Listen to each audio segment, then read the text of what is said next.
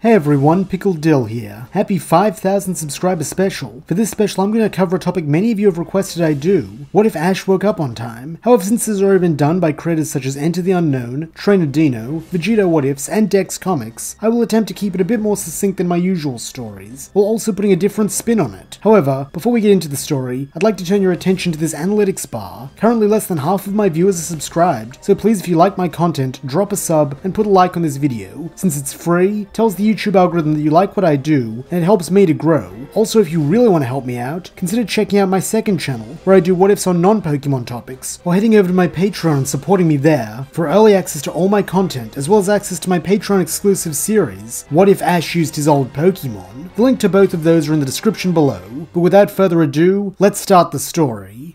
Our tale begins in Pallet Town, during the wee hours of the morning. 10-year-old Ash Ketchum is set to begin his Pokemon journey today, but right now he is fast asleep, dreaming of the adventures still to come. During his slumber, Ash's Voltorb alarm clock rolls from its perch and into his bed. However, here Destiny steps in, having the orb come to rest not in the boy's hand, but by his head instead, positioning it perfectly to wake him in a few hours when it rings at the pre-arranged time. Jumping up with a yelp at the noise right next to his ear, Ash is bewildered for a moment, but then a grin splits his face as he realizes what day it is. Changing into his traveling clothes, Ash doesn't even stop for breakfast, instead running up the main street of Pallet with a piece of toast sticking out of his mouth, his eyes set squarely on the one and only Oak Pokemon Labs. To the professor's surprise, the normally scatterbrained Ash is the first young trainer to arrive, and so with a smile he welcomes him inside, bidding him to choose the Pokemon who will be his lifelong partner. Ash does not need to stop and think about this, having spent many hours contemplating this decision, and so proudly announces that he wants Squirtle. Oak calls this a fine choice, and so hands Ash Squirtle's ball, along with a Pokédex and 5 empty Pokeballs. Ash thanks the old man, then wastes no time bringing out his Squirtle. Blinking as if not used to this light, Squirtle looks up at Ash as the boy introduces himself and asks if it wants to come with him. Squirtle nods eagerly at this offer, then blows a rather large bubble roughly the size of its head, passing it to Ash, and in turn having it thrown back in a game of catch. Ash and Squirtle maintain this game for several minutes, building not only a playful friendship, but also a sense of coordination as they quickly get a feel for the way the other moves and works in their attempt to keep the bubble from hitting the floor and bursting. Eventually though, this game must end, and as it does, Ash eagerly tells his new friend that it's time they get going, as they have a whole wide world to explore and a journey to begin. Meanwhile, not too far away in another Pallet Town home, a different boy is rising from his slumber. Unlike Ash, there is no urgency to his movements as he sashays into the dining room, where half a dozen delicious breakfast foods are waiting for him. Eating at his leisure, this boy then meanders back upstairs to shower, and pick an outfit he feels will most impress the people of Pallet Town for his trainer debut. From downstairs, his mother calls out, suggesting that he really should be getting to the lab, but with a confident scoff, the youth retorts there's no rush, knowing Gramps he's already set aside the best Pokemon for him. After all, he's Gary Oak. When he is good and ready, Gary saunters down to the lab, where a crowd is formed to see him off. His maternal grandfather, the mayor, has even provided him with a convertible, a chauffeur, and a group of cheerleaders. Not that he deserves any less as a future Pokemon master. So all there's left to do now is collect his Pokemon and be on his way. Swanning into the lab, Gary greets his Gramps Professor Oak, telling him to point him towards the starters, and with a nod, the old man gestures to a machine where 3 Pokeballs rest. Having no doubt in his mind, Gary reaches immediately for Squirtle's ball, declaring that he chooses it, only for the ball to spring open, revealing nothing.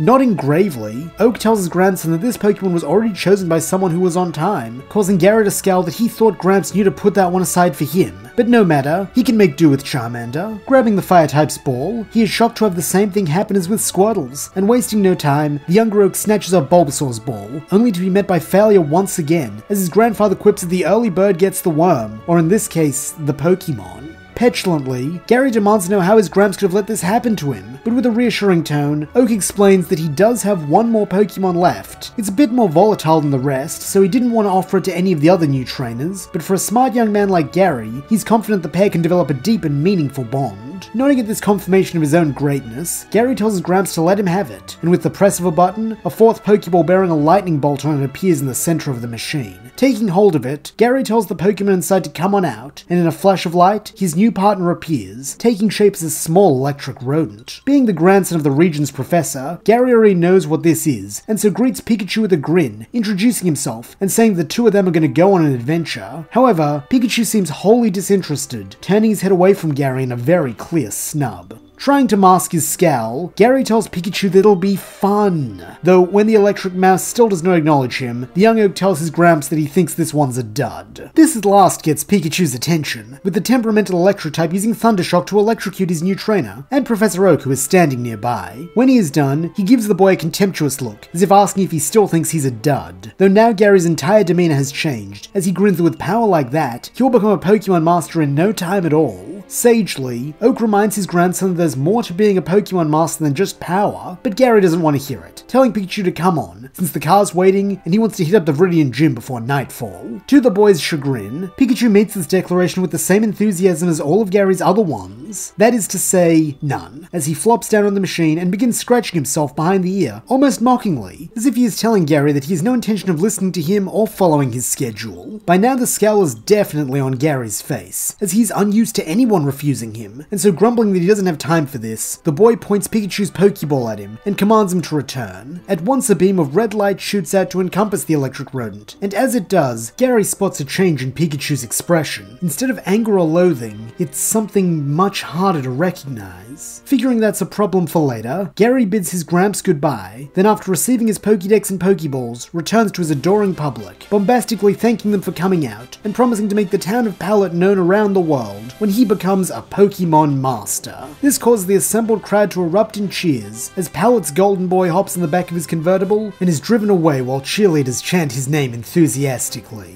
This trip by car is a brief one, as by following the road, Gary is able to reach Viridian City in half an hour, a thought which amuses him as he imagines Ashy Boy and those other two scrubs who started before him, still trying to get through Route 1 on foot. As they say, it's better to work smarter, not harder, and no one's smarter than Gary Oak. Laughing to himself, Gary gets to work heading straight for Route 22, since he's heard one of his Gramps' favorite rare Pokemon lives there, and if he's gonna make his first capture, it might as well be something more impressive than a standard Pidgey or Rattata. Thanks to actually knowing about Pokemon, Gary is quickly able to locate exactly the one he wants, making his way to the place where its natural food source can be found, then following the freshest tracks. This leads him directly to a pack of Nidoran, and spotting what appears to be the alpha male, he brings out Pikachu. From the look on the rat's face, he is none too happy to see his trainer, though there is no time for foul feelings, as upon spotting this little yellow interloper, the Nidoran leader has gone into a frenzy, rushing at Pikachu with Horn Attack. Not wanting to fight for Gary, Pikachu's first instinct is to run, but this only results in him being cornered by the rest of the pack. Seeing that he has no choice, Pikachu lets out a Thundershock, and thanks to all his latent power, this is enough to take out the whole pack, including the alpha. Grinning, Gary thanks the electric rodent for the assist, before lobbing a pair of Pokeballs, catching both the alpha Nidoran as well as one of the females for good measure. With this out of the way, it is a piece of cake to start catching the other Pokemon who live on the route, as unlike Pikachu, his pair of Nidoran are perfectly obedient, with him soon adding a Spearow and a Pidgey to his roster.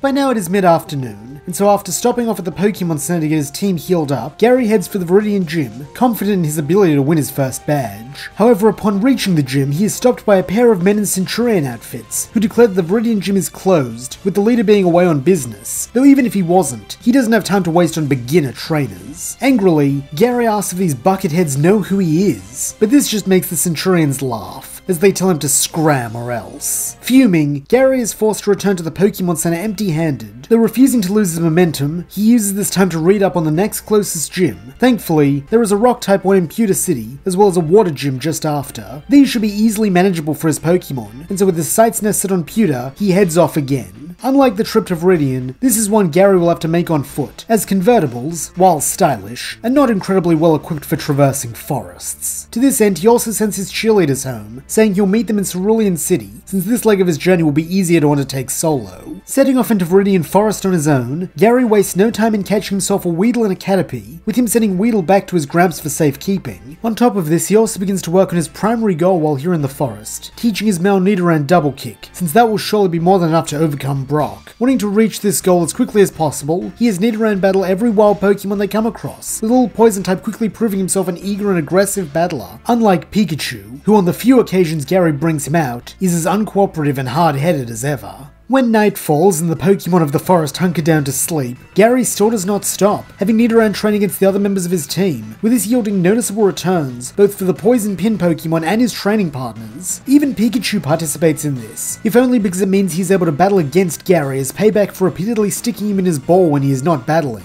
However, to the mouse's surprise, after only a few hours of training with Gary, Nidoran has already caught up to his level, as where once a single Thundershock could take the poison type out, now he can tank a few, and even deal some serious damage back in return. The following morning, after a good night's sleep, Gary experiences another milestone, his very first trainer battle, when a lunatic in samurai cosplay leaps out at him with a katana. At first, Gary isn't quite sure how to take this, though after the boy explains his name is Samurai and he wishes to battle, Gary's tune changes entirely. Squaring off, the pair agree to a 2v2, though this is hardly necessary as when Samurai chooses Metapod, Gary has Nidoran take the prone pupa out with a single horn attack. Following this, Samurai brings out his heavy hitter and pincer, and while it does not go down quite as easily as Metapod, when it grabs hold of Nidoran with its barbed horns, this is just the impetus the Poison Pin Pokemon needs to master Double Kick, using the first kick to force the painful vice apart, and the second to strike the top of Pincer's head, ending the battle. Recalling Nidoran with acknowledgement of a job well done, Gary turns to leave, though before he can get far he is stopped by Samurai, who demands he take him on as a student. Not sure if he could put up with the other boy's intensity for any extended period of time, Gary declines, telling the swordsman that he's really not the teacher type. Hanging his head, Samurai requests that Gary at least tell him where he learned to be so strong, with the brunette replying that most of what he knows he learned from his gramps, Professor Oak. This perks Samurai back up, as he roars that of course, it's only naturally lost to the scion of the proud house of Oak, before asking if there are any more of his kin that he might battle. Not entirely sure what Samurai means, Gary shrugs that there should be 3 other trainers from Pallet Town coming by soon if he wishes to challenge them, and offer the excitable boy is happy to accept. Speaking of excitable and Pallet Town trainers, we pick back up with Ash, as he finally reaches Viridian City. Thanks to having an obedient starter, he was able to catch himself a Pidgey with Squirtle's help, and so continued on at a reasonable pace, hunkering down when a nasty storm hit and resuming in the morning. Wanting to get his 2 Pokemon checked out, he stops off at the Pokemon Center, though when he arrives, he finds the place cordoned off with police tape, soon learning from an Officer Jenny that the center was robbed last night by a group of thieves calling themselves Team Rocket. This deeply upsets the young man, imagining how the poor kidnapped Pokemon must be feeling, but with nothing he can do to help, he continues on into Viridian Forest, eager to make some new Pokemon friends. As this happens, Gary is making his way out of the forest, finally feeling as though Nidoran is ready to take on the gym. After stopping off at the Pewter Pokemon Center, he promptly heads to the only building in town made out of giant rocky slabs, which unsurprisingly turns out to be his target. Stepping inside, Gary declares his intent to challenge, causing the gym leader's platform to become illuminated, as a young man with spiky hair states that he is Brock the gym leader, and that he will grant the boy's request for a battle. As a rocky battlefield appears in the middle of the room, Brock then states that their match will be a 2-on-2, though with a cocky grin, Gary declares he only needs 1 Pokemon, bringing out his Nidoran, as Brock chooses Geodude. As planned, Nidoran goes straight for a double kick, with both blows connecting, though to Gary's surprise this is not enough to down the rock Pokemon, as Brock lightly admonishes that there's more to Pokemon battling than just type matchups. It's also about the bonds of partnership, with his and Geodude's being strong and long-standing enough that they won't crumble at the first sign of a fighting type move. To prove this point, he has Geodude use Tackle, with the boulder's shoulder charge knocking Nidoran off his feet. Squeaking with pain, the Poison Pin Pokemon lands on his side, while Brock suggests that maybe Gary ought to do a bit more training before challenging him again. However, Gary will not hear of it, ordering Nidoran to get up, with the rabbit dutifully clambering back to his feet. Praising the determination, Brock has his old friend use Tackle again, but this time Gary is ready, having Nidoran jump over Geodude and use Double Kick from behind so that when the 2 kicks land, their force works with Geodude's momentum rather than against it, causing the rock type to lurch forward faster than expected and crash headlong into the gym wall before it can change course. This leaves it open to one last Double Kick, and never one to pass up an easy victory, Gary has Nidoran pounce on Geodude and end things there. Brock's second Pokemon is none other than his Onix, with the Rock Leviathan roaring fiercely as it takes to the field. However, instead of being cowed, Nidoran attempts to return the favor, screaming right back at Onix in an attempt to assert dominance. This is dreadfully ineffective though, as while Onix is a massive serpent made of rocks, large and heavy enough to crush a car, Nidoran is a 1-foot tall purple rabbit, with at least half of that height being his ears. Nonetheless, the Poison Pin Pokemon stands firm, glaring daggers at Onix until Gary has him attack. Rushing in, Nidoran attempts to use Double Kick to bring this battle to a swift conclusion, though surprisingly Onix is faster, bringing its massive tail down to swat the little quadruped away before he can even make it halfway across the field. Letting out a squeal of pain, Nidoran flops to the floor once again, though it seems this time he has left his opponent with a parting gift, as when Onix next lets out a bellow, it is one of pain. with Brock quickly surmising that his rock serpent has been poisoned thanks to coming into contact with Nidoran's horn. Recognizing that time is no longer on their side, Brock tells Onix to wrap things up with wrap, causing Nidoran to be scooped up as the stones of Onix's tail constrict around him. Letting out another pained squeal, the tiny poison type fights tooth and nail to free himself from his prison. Though against such a large and powerful Pokemon, this is just as ineffectual as his intimidation tactics. Knowing that Nidoran can't hold on much longer and that no one else in his team stands a chance against Onix, Gary resorts to a desperate play, telling Nidoran to use double kick on himself. Squeaking his understanding, Nidoran slams his feet into each other, with the force of this self-inflicted double kick being enough to send him shooting out of Onix's grasp like a cork from a champagne bottle. Flying upwards in a parabola, Nidoran attempts to repeat the trick when he lands on one of Onix's boulders, except instead of kicking off his own feet, he kicks off Onix, allowing him to keep bouncing while dealing super effective damage to the rock snake. By continuing this, Nidoran is able to climb Onix's serpentine body until he finally reaches the rock type's head, at which point he delivers a two-footed kick between the eyes that sends the behemoth crashing to earth. Landing in front of it, Nidoran, like his trainer, knows that one more good hit should end things, though as the poisoned snake groans weakly, a group of high-pitched voices speak up, pleading with Gary not to hurt Onix. Looking into the shadowy recesses of the gym, Gary spots a group of children, all of whom share a resemblance to Brock, and as he meets their eyes, they all cry once more that Onix is their big bro's best friend, so they can't stand to see it lose. Unfortunately for them, Gary is unmoved by such appeals to emotion, flicking his hair and cockily grinning that sometimes losing comes with the territory of being a gym leader, and they can't blame him just because his Pokemon's stronger. He then calls for one last double kick, and as the poison pin Pokemon slams his feet into the rock type's face, Onix faints, ending the match in Gary's favor.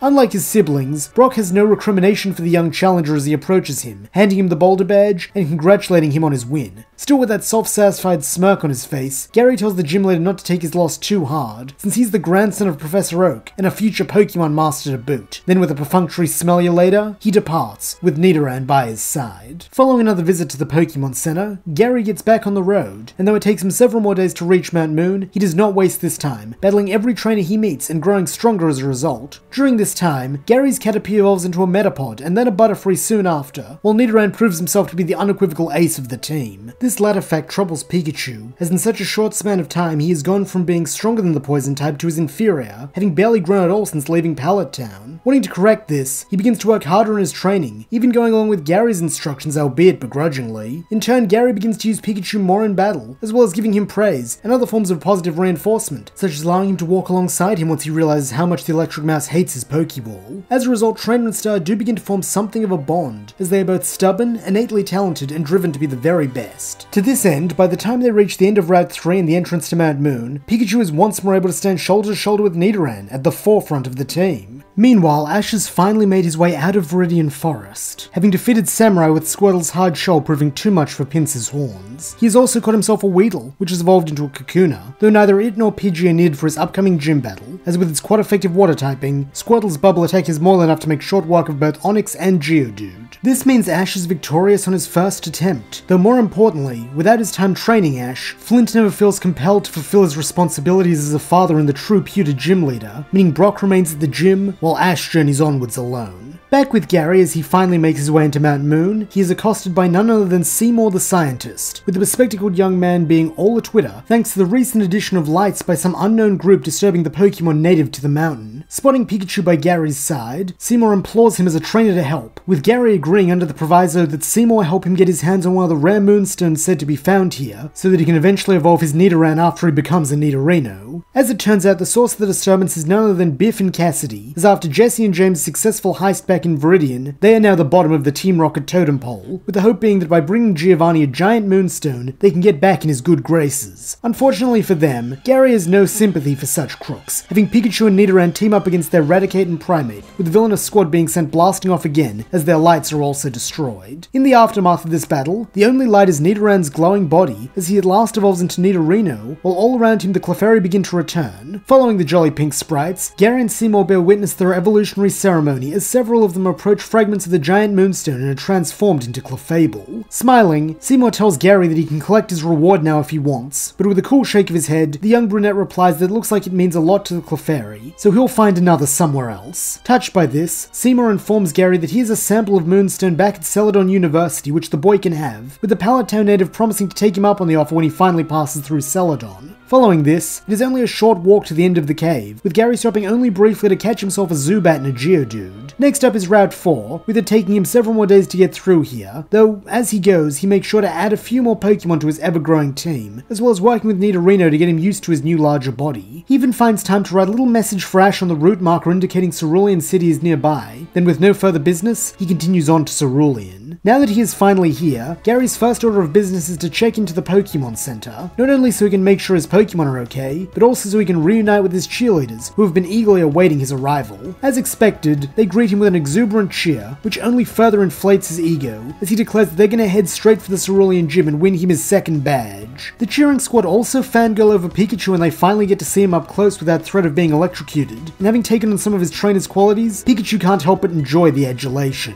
Eventually, Nurse Joy clears Gary's team, and without a moment to spare, he and his friends make a beeline for the gym. Here they are met by a trio of young women who call themselves the Sensational Sisters, and having not yet been disheartened by the other Pallet Town trainers, they accept his challenge, with their gym battle being a simple 1v1 against Daisy. Having already read that this place is a water gym, Gary has no trouble with his pick, calling for Pikachu, while Daisy chooses Seal. The battlefield is a long pool with several floating platforms, and as the little electric rodent leaps onto one of them, he is met by a cheer of "Pikachu, Pikachu, we believe in you, Pikachu, Pikachu, we believe in you," a fact which only bolsters his confidence, as the call is given for the battle to begin. Slipping into the water, Seal stares at its opponent. While brimming with confidence, Daisy declares that her Pokemon is a top-class water performer, whose grace and elegance make it unmatched in, though before she can finish, Gary has Pikachu electrocute the water, dealing massive damage to the sea lion Pokemon, who floats to the surface looking dazed. This prompts another chorus from the cheerleaders, praising Gary this time, and looking a little flustered, Daisy snaps at her sisters to come up with a cheer for her. Racking their brains, Lily and Violet half-heartedly begin one, though quickly give up, claiming that rhyming is, like, totally hard. Unfortunately for Daisy, while this has been going on, things have gone from bad to worse for Seal, as when she attempts to have the water type use Headbutt, Pikachu simply dodges, using his vaunted speed to leap from platform to platform, before coming back for a quick attack of his own. This knocks Seal into the water, and before Daisy can do anything else, Gary has Pikachu use Thunder Shock on the water once more, taking Seal out and ending the match almost as soon as it began. Swanning over to the sisters, Gary mocks that this was the easiest battle he's ever had, claiming that he's battled youngsters with Rattata who gave him more of a challenge than them. Pouting, Daisy states that maybe she won't give him the badge then, but being the most level-headed of the three, Lily says that isn't an option, handing Gary the Cascade badge he is owed, though with a look of distinct dislike. Seeing as how Pikachu took no damage in the fight, there is no need to return to the Pokemon Center, with Gary and his gang instead taking off towards Vermilion City in the convertible. As a result of this speedier and more direct method of travel, Gary does not come across the Hidden Village, Damien, or the Squirtle Squad, though he does stop in a town being terrorized by the tiny turtles to buy himself a snack from the general store. Eventually, however, Gary does reach Vermilion City, where he finds the gym leader to be none other than an electric-type specialist, said to use a Raichu of incredible power. The idea of such a challenge excites Pikachu, and though Gary is a little hesitant to enter at what he perceives to be a disadvantage, he also knows that Pikachu is as stubborn as he is, so there's no point arguing with the rat. Heading into the gym, Gary and his cheerleaders are met by a mountain of a man who introduces himself as Lieutenant Surge. He also fawns over the girls, going in for a group hug, though moving as one, the cheer squad all step back, causing the big man to fall on his face. Clearing his throat, Gary points out that he is actually the challenger here, with Surge dusting himself off and taunting that what he is a baby. Unlike Ash, Gary is not troubled by this put-down, telling Surge he can call him whatever he wants, since he's got a name for the lieutenant too, the guy he's about to beat for his third gym badge. Unfortunately for Gary, bravado is no substitute for power, and after foregoing many training opportunities by traveling here in his car, Gary and Pikachu lack the strength to stand up to Raichu, with the battle going about as badly as in canon, with Pikachu being hospitalized as a result. Also like in canon, Gary is left with a choice when Nurse Joy presents him with a Thunderstone, pointing out that Pikachu could become a Raichu just like Surge's if he uses this. Looking between the stone and Pikachu's battered body, Gary weighs his options, then as he takes a seat beside his starter's bed, he makes his choice.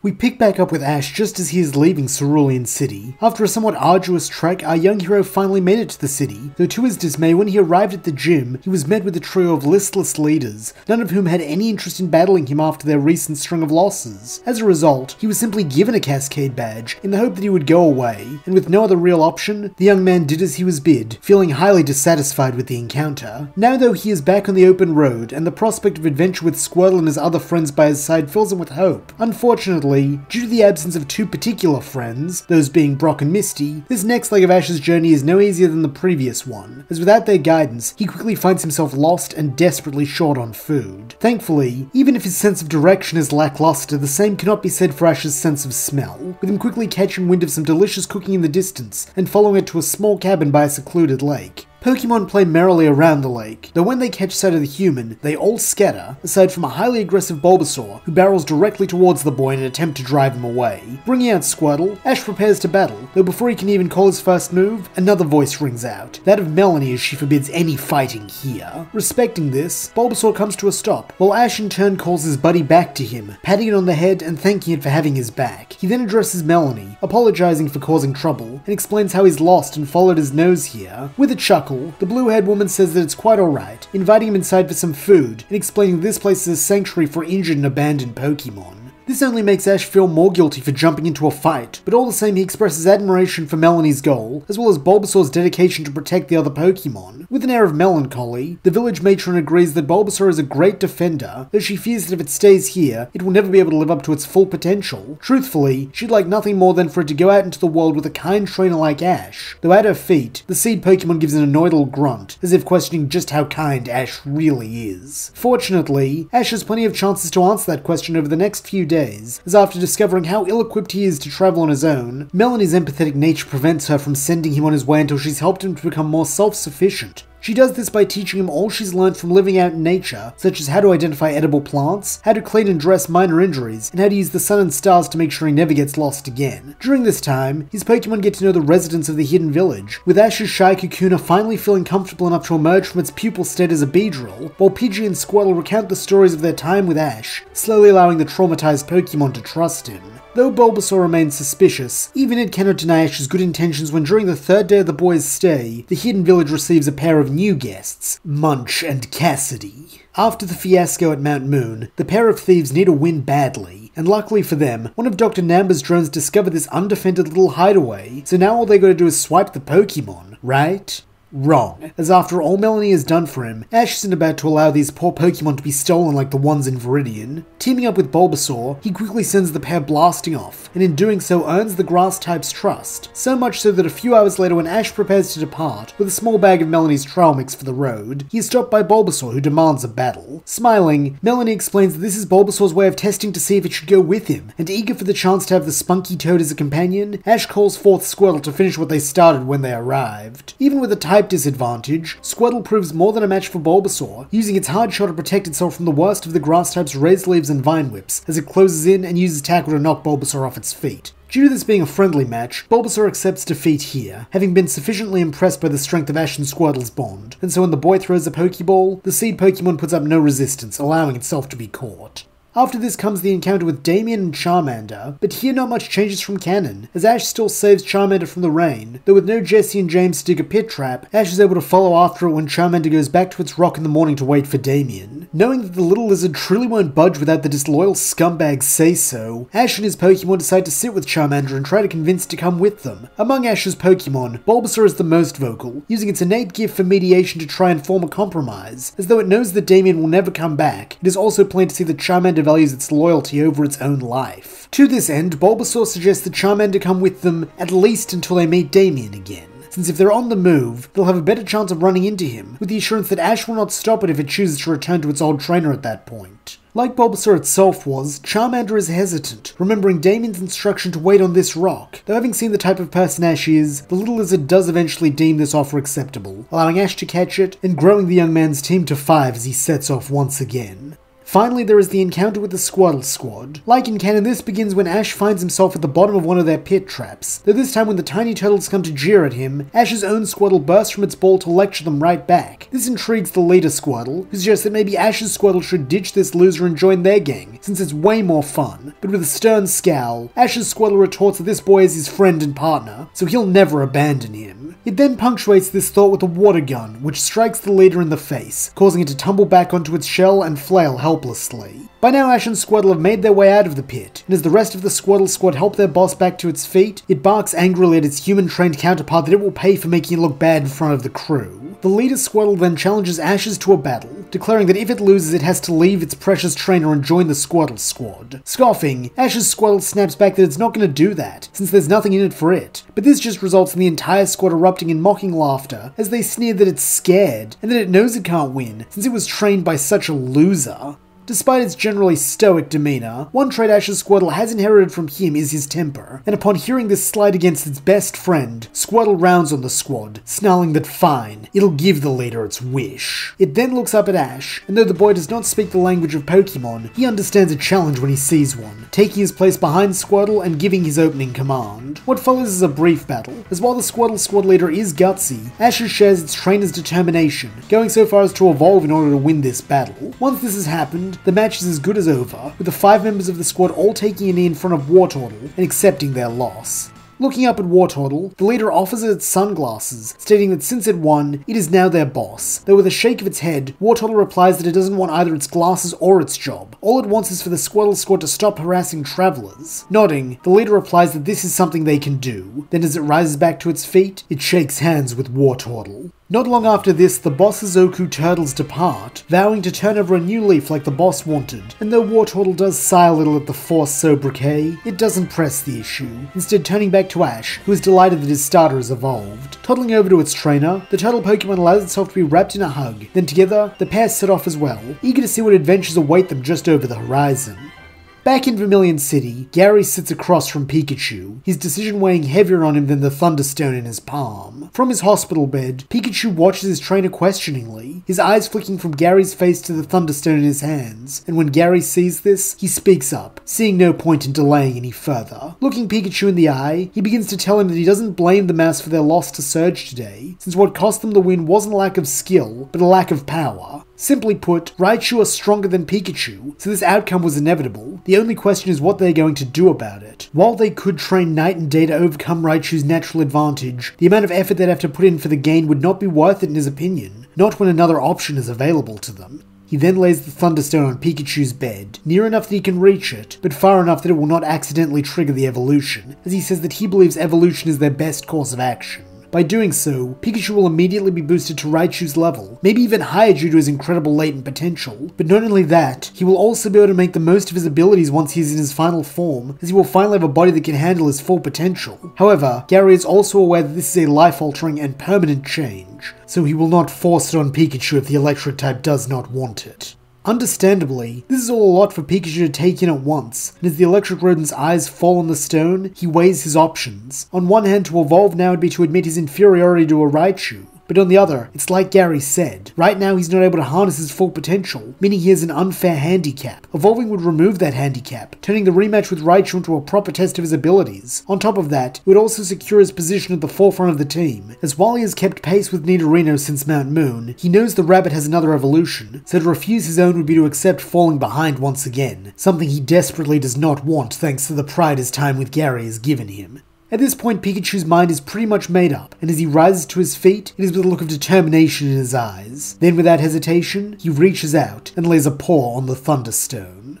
The change is almost instantaneous, as in a flash of white light, Pikachu is transformed into a powerful-looking Raichu, and as Gary meets the orange newcomer's eyes, Raichu's cheeks flash eagerly, telling the youth that he has chosen his path, so now it is time they walk it together. Thanks to this evolution, all of Raichu's injuries from the last battle are gone, with the electric rodent being full of energy, rather literally in fact, as his electric battery is fully recharged, meaning all that's left to do now is return to the gym and see if this decision Gary and Raichu has made is the right one. When the pair re-enter the gym, Surge is surprised to see them back so soon, though all the same he agrees to a rematch when he sees that Gary took his advice and evolved that pipsqueak Pikachu into something with real power. However, he quickly comes to rue that piece of guidance when the battle begins, as like Gary predicted, evolution has given Raichu access to all of his power without the limiters of a smaller, weaker body. Putting this to use, Gary's Raichu makes short work of Surge's, while also turning the gym into a site of ruination, the likes of which Gary has never seen.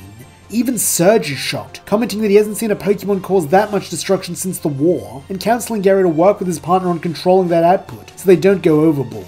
Scoffing, Gary calls this a bit rich coming from the guy who put his starter and countless other Pokemon in the hospital, but all the same he approaches the big man and takes his badge, telling Raichu to come on, since they've got places to be. Where those places are, however, even Gary doesn't know, as with Vermilion being a nexus both by land and sea, the choice of where to go next is a tricky one. Heading down to the harbour to see if there are any ships heading to a city with a gym, he soon comes across a pair of schoolgirls who tell him about an exclusive Pokemon trainer party on the St. Anne cruise liner, which will be travelling all around Kanto's southern islands, meaning he'll have plenty of opportunity to get his next badge while also getting a tan. The girls then give him a stack of free tickets, saying this should be enough for him and all his friends before departing in a hurry. While this is certainly odd behaviour, Gary doesn't question it, being very used to people giving him free stuff. And so a few days later when the party on the St. Anne is set to begin, he, his cheerleaders, and his Pokemon board the boat for a voyage none of them are ever likely to forget. As promised, it is a swanky affair where the cream of the crop are able to meet, battle, and trade at their leisure. Gary of course takes full advantage of the opportunity, having his Butterfree battle a gentleman's Raticate, and after defeating the normal type, agrees to a trade. While on the surface, trading away a winning Pokemon for a loser would seem like a bad idea, Gary knows from his gramps that traded Pokemon tend to grow faster due to having experience with multiple trainers, making this a smart decision in the long run. Unfortunately, Gary isn't able to make any other trades as not long into the trip, the serving staff and several other employees of the St. Anne reveal themselves to be members of Team Rocket, commanding the party guests to hand over all their Pokemon. At their head stands the two girls from the harbour, though now Gary sees that they are an azure-haired young man and a magenta-haired young woman with a Meowth by their side. Exultantly, the duo command their grunt underlings to seize every last Pokemon, though this is perhaps unwise, as when a very unlucky grunt lays his hands on Raichu, he receives a nasty shock that knocks him out cold. The sight of this inspires the assembled trainers, and so rallying around Gary and Raichu, they begin to fight off their Team Rocket captors. However, all thoughts of fighting are soon forgotten when a large wave begins to capsize the ship, at which point survival becomes the name of the game. Thanks to not having any remorse for his trade, Gary along with Raichu and his fan club are among the first to make it to the lifeboats, watching along with everyone else as Team Rocket makes their escape, and the St. Anne begins its final voyage to the bottom of the ocean. Meanwhile, Ash has just arrived in Vermilion City, and with his trademark brand of gung-ho determination, he heads straight for the gym. Even when Surge reveals that his partner is a Raichu, Ash approaches this gym battle just like his last one, by putting all his faith in Wartortle and its new evolution to carry him through. Unfortunately in this case, faith cannot trump type matchups, with the turtle Pokemon going down as easily as Surge's Raichu did to Gary's. However, even in the face of loss, Ash is not discouraged, as if he has learned anything during his trip from Cerulean, it's how to be resilient and keep moving forward no matter what gets thrown at him. To this end, he starts working with Wartortle to get stronger, and though he is not yet aware of the concept of battle training in the same way Gary is, he quickly develops his own methods, such as running from one end of the harbour to the other in order to build up speed and endurance, or playing that bubble bounce game from the day they first met, and attempting to beat their best score as a means to improve agility and dexterity. Finally, after several days of this, the pair feel ready to take another crack at Surge, and as always, the Lieutenant is eager to receive challenges. Being a brash man, Surge takes the first move, but this is exactly what Ash and Wartortle want, as when the large rat attempts to belly flop the turtle into submission, Wartortle simply retreats back into its shell, enduring the hit and using the force of the impact to spin away. Thanks to their training, the water type then steers itself towards the wall, bouncing off two of them to pick up speed as it comes back and strikes Raichu with the strength of its own attack magnified by that speed. This leaves both Surge and Raichu bemused, with the former soldier deciding to vent some of this frustration in the form of a Thunderbolt, knowing that even if the kid and his starter have been training, this will take him out just like it did last time. Gathering electricity in its cheeks, Raichu then lets loose a massive Thunderbolt which soars right towards Wartortle, though here too Ash has a plan, having his buddy use rapid fire bubbles to create a wall which soaks up most of the damage, so that when the attack ends, Wartortle is injured, but not beaten. However, this is not the only point of the move, as when the battlers take a look at the field, they see that all the burst bubbles have created a water trail leading directly to Raichu. Flashing a confident grin, Ash then tells his partner to end this, and with a matching smile, Wartortle takes a running leap, spinning as it does, so that when it hits the water, it acts like a slip and slide, accelerating the tortoise's movement, and allowing this newly dubbed rapid spin attack to deal extra damage that strikes Raichu, taking it off its feet. Then just to add insult to injury, as the bulky rodent lands on its back, Wartortle bounces off the wall behind it, slamming into it once again and leaving it with a cartoonish lump on its head and spirals for eyes. For a moment, no one speaks. Then with a thunderous guffaw, Surge calls that one heck of an upset, congratulating Ash on his win and finally addressing him by name. Beaming, Ash thanks the Lieutenant, then after wrapping his starter in a hug, he approaches the big man to receive his badge, pinning it to his vest and vowing never to forget the lessons he learned in preparation for this rematch. Returning to Gary, he has at last made it back to land. As thanks to the captain of the St. Anne's sending out an SOS before the ship sank, the passengers and crew were not left to drift in the open ocean for long, with several nearby boats receiving the message and coming to their aid. One such vessel had been en route to the island paradise Porta Vista, with Gary and his cheerleaders deciding to hitch a ride. After the harrowing events aboard the cruise liner, the tropical wanderer is exactly what they need, with the young oak and his friends taking some time to get some much needed R&R. During this time, Gary runs into his Gramps and Ash's mum Dill at a local beauty contest, with him telling the pair about his recent exploits and showing them how far he and Raichu have come. The professor is delighted to see this, praising that he knew Gary and his old Pikachu would be a good fit, while Delia asks if the boys heard from Ash lately, stating that the boy hasn't called her since he left on his journey. Though Gary has no fondness for his hyperactive rival, he can see how much the absence of her son worries Mrs. Ketchum, and so promises to pass on any word he gets to her and his Gramps. Though Gary had only intended to stay here a few days while waiting for a ferry back to the mainland, he quickly finds himself enjoying Porta Vista so much that before he knows it, almost 2 weeks have passed. Thankfully, he is not the only one enjoying it. As well as Cheering Squad are having a great time, the true winners of this vacation are the Pokemon. Raticate has begun to open up to the rest of the team, finding a close friend in Raichu as a fellow rodent, and in turn Raichu seems to be having an easier time adapting to his new form now that he has someone like himself to play with. Meanwhile, Ever the Warrior, Nidorino seems focused on nothing but battle, venturing into rock pools and other shells in search of wild Pokemon he can test himself against. However, all good things must come to an end, and as the summer begins to draw to a close, so does Gary announce that they should really be getting back on the road. Bidding Porta Vista goodbye, Team Gary catches a ferry to Maiden's Peak, though they don't stay here long as there is little of interest, instead venturing west towards the centre of Kanto's mainland. Due to having travelled by cruise ship, Gary's convertible is still back in Vermilion City, and when the boy calls his driver, she informs him that it will take her some time to rendezvous with the rest of them, meaning this next leg of the journey will have to be undertaken on foot. Though Gary has experienced travelling this way, the cheer squad aren't entirely thrilled with this development, but all the same they cheer the young charge on as he leads the way. Wanting to check the condition of his Pokemon before he reaches another gym, Gary also institutes practice battles once again, with this becoming a nightly occurrence, though it quickly becomes apparent that there is a problem with a member of his team, that being Raichu. Though Raichu has gotten used to his larger body, the same cannot be said for his larger power. With each electric attack the mouse employs dealing massive damage and leaving a path of destruction in its wake. For the first time Gary wonders if maybe Surge's Raichu hospitalizing all its opponents was not a result of sadism, but rather a lack of control over its own power. Not that it matters, as Gary has no intention of allowing his starter to be so sloppy, and so begins to work with him to learn to regulate his electrical output. Unfortunately, this is easier said than done, as in order to practice control, Raichu needs someone to test the levels against, and as it stands, none of his Pokemon can withstand a Thunderbolt from the electric rodent. Even Nidorino cannot stand up to the raw power of Raichu, though here at least there is a solution, as if he were to become Nido King, his newly acquired ground typing would grant him an electrical immunity, making him the perfect training partner, on top of allowing him to begin reaching his own full potential just like Raichu has. And as fortune would have it, Gary knows just how he's going to help Nidorino evolve, remembering Seymour the scientist promised to give him a moonstone when he made it to Celadon City. As a result, this becomes his next destination, with Gary even choosing not to pass through Saffron City, since the road he's currently on is a more direct path to Celadon. However, even the most straightforward road has detours, such as when Gary and co come across Bill and Cassidy, chasing a terrified Poliwag through the woods. Remembering these lowlives from their prior encounter, Gary does not hesitate to step in, having his Raticate go up against Cassidy's, with his revealing that it knows Jump Kick, a move that its species does not usually learn, but which deals super effective damage to Cassidy's rat, knocking it out in a single hit. Helpfully, Steve attempts to back up his partner with Primeape, but this just gives Raichu an excuse to enter the fray and help his friend, showing off that devastating power, and with no need to hold back, he promptly sends Team Rocket blasting off again. With the battle now over, Gary and friends then proceed to get back on their way, but are stopped by Poliwag, who affectionately nuzzles the boy's legs as thanks for saving it from the bad guys. Patting its head, Gary tells the water type not to sweat it, but still the tadpole stays by his side, even following him when he begins to walk. Gary's cheerleaders all think this is adorable,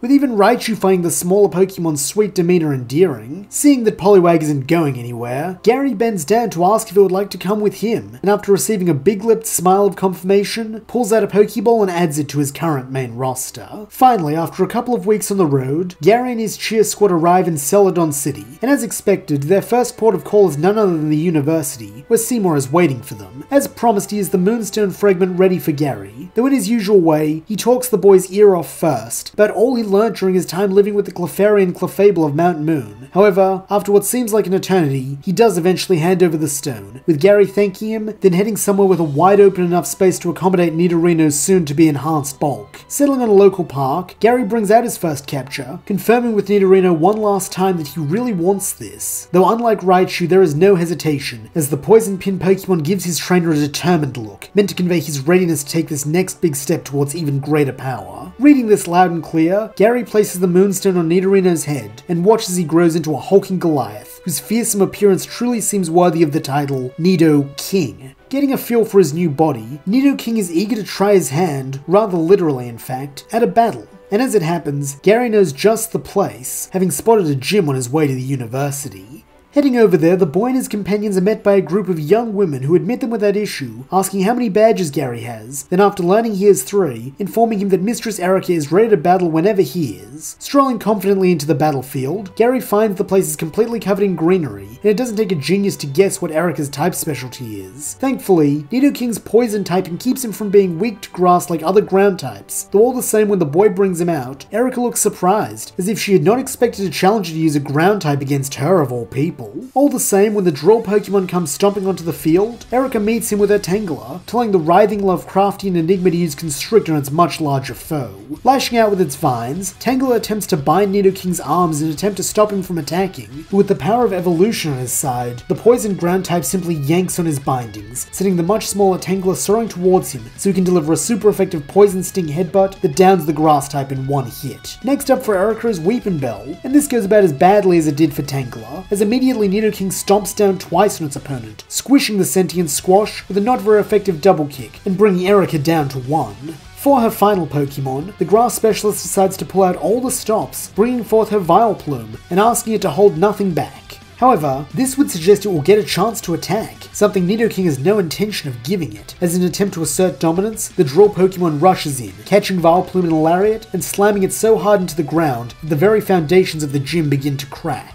Even Erica's ace Pokemon cannot withstand such brutality, and as it lies unconscious in the crater its own body has made, Nidoking lets out a bellow to the heavens, declaring once and for all that he is the king. And just like that, the battle is over, with Gary's cheerleaders giving a rousing round of cheers for both Gary and Nidoking, as the young man returns his friend and makes his way over to Erica. Though the gym leader is a little rattled by this turn of events, she remains poised and graceful as she presents Gary with a rainbow badge, congratulating him on his victory, and complimenting him on how well he has raised his Nidoking. Preening a little under this praise, Gary adds the badge to his case, grinning that this is badge number 4, meaning he's halfway to his goal of entering the Pokemon League. This thought then stirs another in Gary, as he remembers his promise to his Gramps and Mrs. Ketchum, and so asks if Erica's seen an idiot with wild black hair and one of those commemorative Pokemon League caps come through here lately. Smiling, Erica replies that he must mean Ash. Yes, she battled him a few days ago. Smirking, Gary asks how his rival did. Though still with that smile on her face, the gym leader replies that he did quite well. In fact, she initially asked him to stick around and be a guest speaker at her next trainer class, but unfortunately, he said he couldn't afford to wait, since he was already focused on winning his 6th badge. At the word 6th, Gary almost falls off his feet, demanding to know if Erica means that Ash already has 5 badges. And when the Grass Specialist nods, confirming that hers was his 5th, Gary finds himself at a loss for words. How could he have fallen behind that loser? We return to Gary several hours after his bittersweet victory against Erica, as even now he finds himself unable to get the thought of Ashy Boy surpassing him out of his mind. Ever since they were kids, Gary was the smart one, the one with natural talent and connections, and Ash was just Ash, some loudmouth who was always chasing his back and struggling to do so at every turn. To have their roles reversed is disconcerting, but more than that, it is something Gary will not tolerate, and so he has spent the last few hours plotting a course that will not only ensure he catches up to Ash as soon as possible, but that he will also get his remaining 4 badges in the least amount of time, meaning there will be no chance of another nasty little surprise like this happening again. With this new roadmap in mind, the next stop for Team Gary is none other than Gringy City. As though it is not particularly populous aside from factory workers these days, it was once a thriving metropolitan area, and as a result was given a gym. While he is aware that Saffron City is equally as close, Gary chooses to eschew this option, as it would mean going in the opposite direction from his goal, since he also knows he wants the Viridian Gym to be his final stop, so he can settle the score with the people who turned him away at the start of his journey. And so it is that Gary, Raichu and his squad make tracks for Gringy City, tire tracks that is, as fortunately their driver has also arrived, meaning they can make good time. Nonetheless, it does still take them a while, resulting in Gary and his team being able to get some extra practice battling in. As expected, Nidoking is an ideal rival for Raichu, as he can endure all the thunderbolts the mass Pokemon can send his way, allowing the electric type to slowly start improving his control, though even still, Gary is unsure if anyone else could handle a zap from the feisty rat. Speaking of rats, Raticate is just as determined as ever, proving itself to be the work pony to over the team, never quite excelling to the levels of Raichu or Nidoking, but always putting in consistent effort that shows its dedication to its new trainer. However, the real shocker of the squad is none other than Poliwag, as after being too weak to save itself in the forest, it has become obsessed with evolving, believing this will give it the power it needs to look after itself. To this end, it is eager to spar with the other all-stars of Gary's team, even if they are out of its league. Wanting to encourage this ambition, Gary allows it to face off against the others, and though it does lose each and every time, it never gives up, showing itself to be the gutsiest of his Pokemon. However, this is not to say that these spars serve no beneficial purpose, as it is through one of these that Gary learns something very interesting about the tadpole. One evening after a day on the road, Gary is watching as Raichu and Poliwag square off. As usual, the electric type is mopping the floor with his opponent, even though he is only using his normal moves to avoid dealing serious damage to the smaller Pokemon. In spite of this handicap, Raichu's raw speed is simply too much for Poliwag to overcome, struggling to even get a hit in. That is until the rain starts falling. Knowing to catch a cold, Gary starts telling his two Pokemon to wrap it up and get into the tent, but before he can finish that sentence, something catches his attention. At that moment, Poliwag had been about to land a double slap, and though the first hit goes as normal, the second is significantly faster, the little water type becoming a blur of motion in the rain. However, this is not the only anomaly, as when Raichu goes to strike back, Poliwag easily avoids it, darting back and blasting the rodent with water gun. Gary and Raichu are both stunned by this, though it seems Poliwag is delighted, finally feeling powerful. Wanting to keep an eye on this phenomenon, Gary decides to run some tests as the rain persists over the next few days, with him soon concluding it is the rain itself which doubles Poliwag's speed. Recognizing how valuable this could be if his little tadpole can even outspeed a fully evolved electric type, Gary's next goal becomes learning how to manufacture rain, with him even calling his gramps while stopping in a nearby Pokemon Center to see if he has any insight. Always happy to help his grandson, Oak explains that as it happens, Poliwag can learn a move called Rain Dance, which will allow it to do exactly this. Eagerly, Gary asks how to teach this move to Poliwag, though with a chuckle at the hastiness of youth, the professor explains that it will come naturally with time, adding that based on his own research, Poliwag tend to learn Rain Dance around the time when they are ready to become Poliwhirls, meaning if Gary just keeps doing what he's doing, he will succeed in the end. Thanking his gramps for the tip, Gary does exactly that, working alongside Poliwag to achieve its goal of evolution, though before they can fully commit their focus to that, Gary has a gym battle to attend to. Being in an industrial area, Gringy City's gym is unsurprisingly located inside a factory, with Gary having to wonder if the machinery and conveyor belts he sees are functional or just for show. Either way, that is of far lesser importance than the person who stands waiting for him at the back of the factory. A scruffy man with a floppy red cap who introduces himself as Nolan the gym leader, greeting his young challenger with a smile, and admitting it's been a while since he's been forced to do battle due to his gym falling out of popularity these last few years. Cockily, Gary taunts that he hopes Nolan isn't too rusty, though with a grin the man retorts that he and his partner are far from it, stating that his gym like this city is a well-oiled machine, and it's time to prove it, calling out his Pokemon, Magneton. Weighing his options, Gary reflects that in terms of typing, his Nidoking would be the best matchup, but with his focus having been on Raichu and Poliwag, he hasn't had time to teach him a ground-type move, and while Double Kick would be super effective, with Magneton's ability to fly, Nidoking would never be able to reach it with his kicks. Thankfully, he is not Gary's only skilled kicker, and so flashing a grin, he tells Raticate to come on out. Gnashing its teeth, the mouse Pokemon bursts into view as the machinery of the factory whirs to life, constructing a battlefield right before their eyes. As the challenger, Gary is offered the first move, and not wanting to squander this chance, he calls for a jump kick, much to the surprise of both Nolan and Magneton. This allows the rat to score a lucky hit, causing its opponent to buzz and whir in pain as the super effective fighting move takes its toll. Nodding approvingly, Nolan says that he sees now why Gary chose his Raticate, but no matter, since just like it, his Magneton is also special, possessing an ability where if it is hit, it can hit back even harder. To prove this point, Nolan has his Pokemon use Swift, and as the unerring stars strike Raticate, they are indeed quite powerful. Gritting his teeth, Gary admits that is a pretty neat trick, but that's all it is. Well, he has something better than tricks, pure skill. Looking both amused and intrigued, Nolan welcomes the boy to show him a bit of that skill, with Gary replying that he'd be glad to, as he calls for another jump kick. However, this time Magneton is a counter, using Double Team to create a field of doppelgangers, forcing Gary to take a gamble on which is the real Steel type. Unfortunately, in this case, Gary chooses wrong, and after Raticate passes through one of the fakes, it is forced to make a crash landing that inflicts damage to itself. To make matters worse, Magneton then disengages its double team, so it can use Lock-On, creating a target on Raticate that cannot miss, with Nolan informing Gary that his next move will be Zap Cannon. Knowing that this is not only a powerful move, but also one that will paralyze his Raticate, Gary makes a desperate play, calling for a Hyper Fang. While Super Fang is more powerful, Hyper Fang is a trait that Gary needs, that being the chance to make Magneton flinch, and as the normal rat buries its fangs into what can only be assumed to be the Steel-type's face, Gary holds his breath. Then he sees it, Magneton's face screwing up in pain, and as it does, the target fades due to Magneton losing focus. This is just what Gary needs, and so wasting no time, calls for another jump kick, hoping to take out Magneton while it's vulnerable.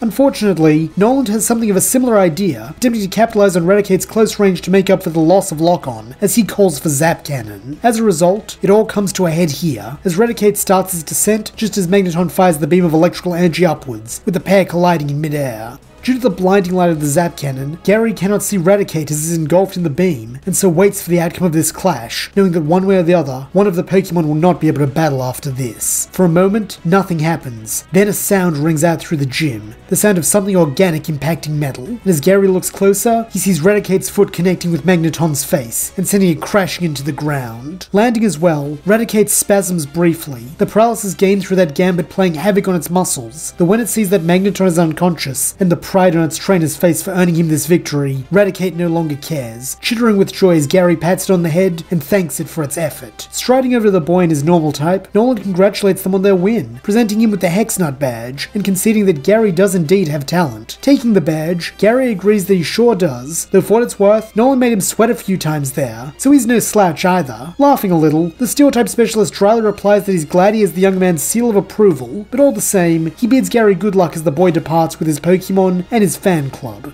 Meanwhile, Ash has just arrived at the Fuchsia Gym, having had the foresight to ask Eric for directions before he left Celadon. As a result, he does not stumble blindly into the Ninja Mansion, instead entering with purpose and demanding the right to challenge. Seeing that the stealth factor is gone, the sibling duo of Koga and Aya drop down from the rafters to survey this confident young challenger with interest. Stepping inside, Ash asks the man if he is Koga, with the elder ninja confirming this, asking in turn if Ash is ready to battle. Grinning, Ash says that he always is, and so without further ado, Koga leads him to the mansion's walled garden, stating this will be their battlefield. He then brings out his Venomoth, while Ash, recognizing this as a bug, chooses Charmander. Like Gary did against Nolan, he gets to go first, calling for a flamethrower, which Charmander is happy to perform, belching a torrent of flame that Venomoth has to work to avoid. From his side of the field, Koga comments that Ash has trained his Charmander well, though even the best trained Pokemon cannot resist the secret arts of the ninja. To prove this point, he has Venomoth use Sleep Powder, and though Charmander tries to get away, it is already too late, with the soporific powder sending the little lizard to dreamland. Frantically, Ash urges his friend to wake up, but this is a vain effort, as Venomoth's sleep powder remains in effect, allowing the poison bug to blast its helpless target with Psybeam. Groaning in its sleep, Charmander begins to thrash, though even this pain is not enough to wake it, with it seeming as though this battle is going to end in a loss for Ash. That is until something changes in Charmander's posture, as its face goes from pain to horror, as if trapped in its worst nightmare. Then, its eyes spring open, and as it lets out a strangled roar, it begins to evolve. This is not the first time Ash has seen one of his Pokemon evolve, having seen Wartortle, Beedrill, and Pidgeotto go through the process, though something about this evolution is different, with Charmander glowing like the sun as it ascends into its middle stage. Then, when it lets out a second roar, this time fierce and courageous, Ash welcomes Charmeleon to his team. Looking back at its trainer, Charmeleon shoots Ash a thumbs up, before glaring at Venomoth, who hisses back as if to say that it put the reptile at its mercy once and it can do it again. However, this might not be as true as Venomoth would like to believe, as when Koga calls for a stun spore this time, Charmeleon responds with a flamethrower, incinerating the stun spore and bathing Venomoth in flames. Even a high-level Pokemon such as the gym leader's Ace cannot withstand such an inferno, and so when Charmeleon finally drops its fiery assault, the poison bug falls to the ground, unconscious and extra crispy.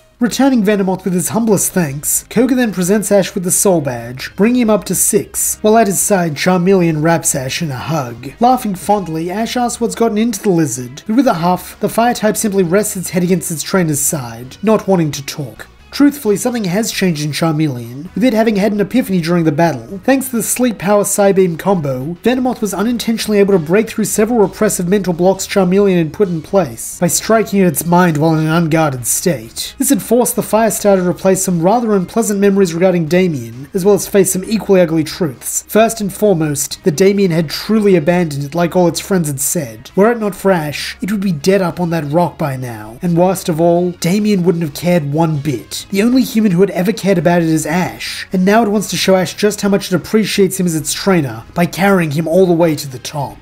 Returning to Gary, it has been a couple of days since his battle with Noland. Thanks to still feeling the sting of shame from having fallen behind Ash, Gary had refused to join a convoy of trainers headed to stop a Diglett infestation in favour of continuing on towards his next badge. However, he does accept one detour request, that being from his Gramps, who asked him to make a brief stop off at the Leaf Forest to investigate the strange phenomena that allows grass-type Pokemon who would normally evolve with the Leaf Stone to evolve naturally while in that forest. Being curious about this as well, Gary directs his driver to take him and the gang there, with them briefly abandoning the main road in favour of a dirt track that leads them into the forest. Watching from the convertible, Gary quickly observes that the stories of this place are true, as a Gloom evolves into a Vileplume and a Weeping Bell becomes a Victory Bell without any apparent stimuli. However, just observing it from afar isn't much good as data, and so with Raichu by his side, Gary leaps from the car and heads deeper into the forest, determined to catch one of the evolving Pokemon. Thankfully, it does not take him long to find a viable candidate, as not too far in, Gary finds a cluster of Exeggutor camouflaging themselves as trees. Calling out to Raichu for help,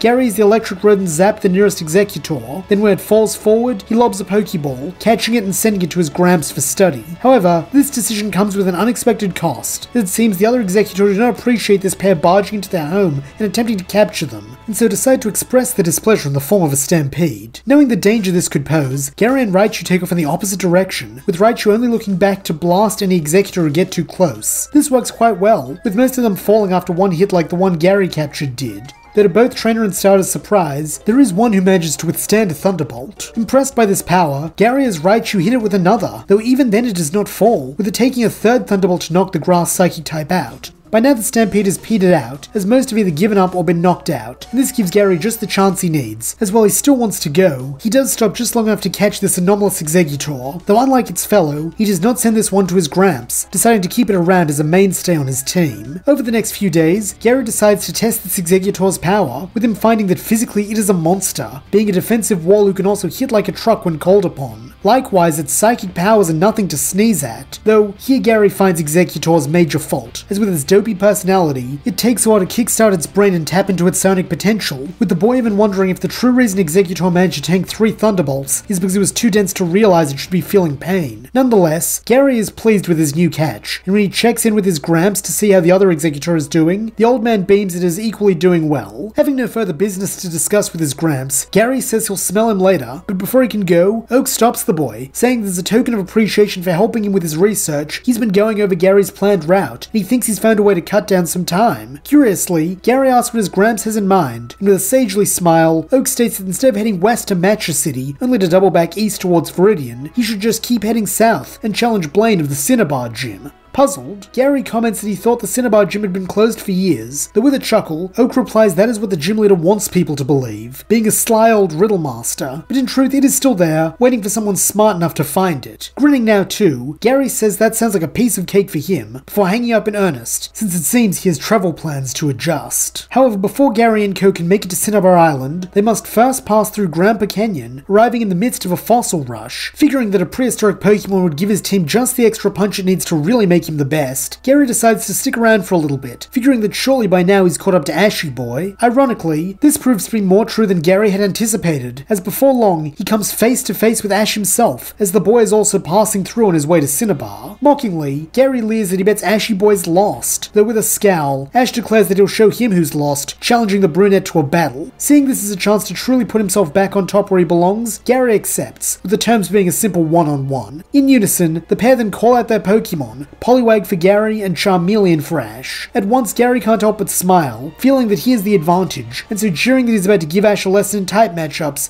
he tells Poliwag to use Water Gun. At once, the tadpole Pokemon expels a torrent of water from its mouth, though thanks to Ash having worked with it on its speed after acquiring a larger body, Charmeleon dodges, then follows up with a flamethrower that scorches the little water type. Nonetheless, Poliwag isn't about to go down so easily, running at its foe and peppering it with a series of double slaps, which come in the form of kicks to the stomach. Letting out a grunt of pain, Charmeleon retreats, though refusing to lose its lead, Poliwag blasts it with water gun as it goes. Seeing the position Ash and his Charmeleon are in, Gary sneers that he knew it was a fluke his rival briefly held more badges than him, though with a fierce scowl, Ash declares it wasn't a fluke at all. It was because he and his Pokemon worked their very hardest. Sure, it wasn't easy, but that just made moments like Beedrill stepping up to overcome Sabrina's Abra, or Pidgey evolving into Pidgeotto to beat Erica's Gloom all the more meaningful.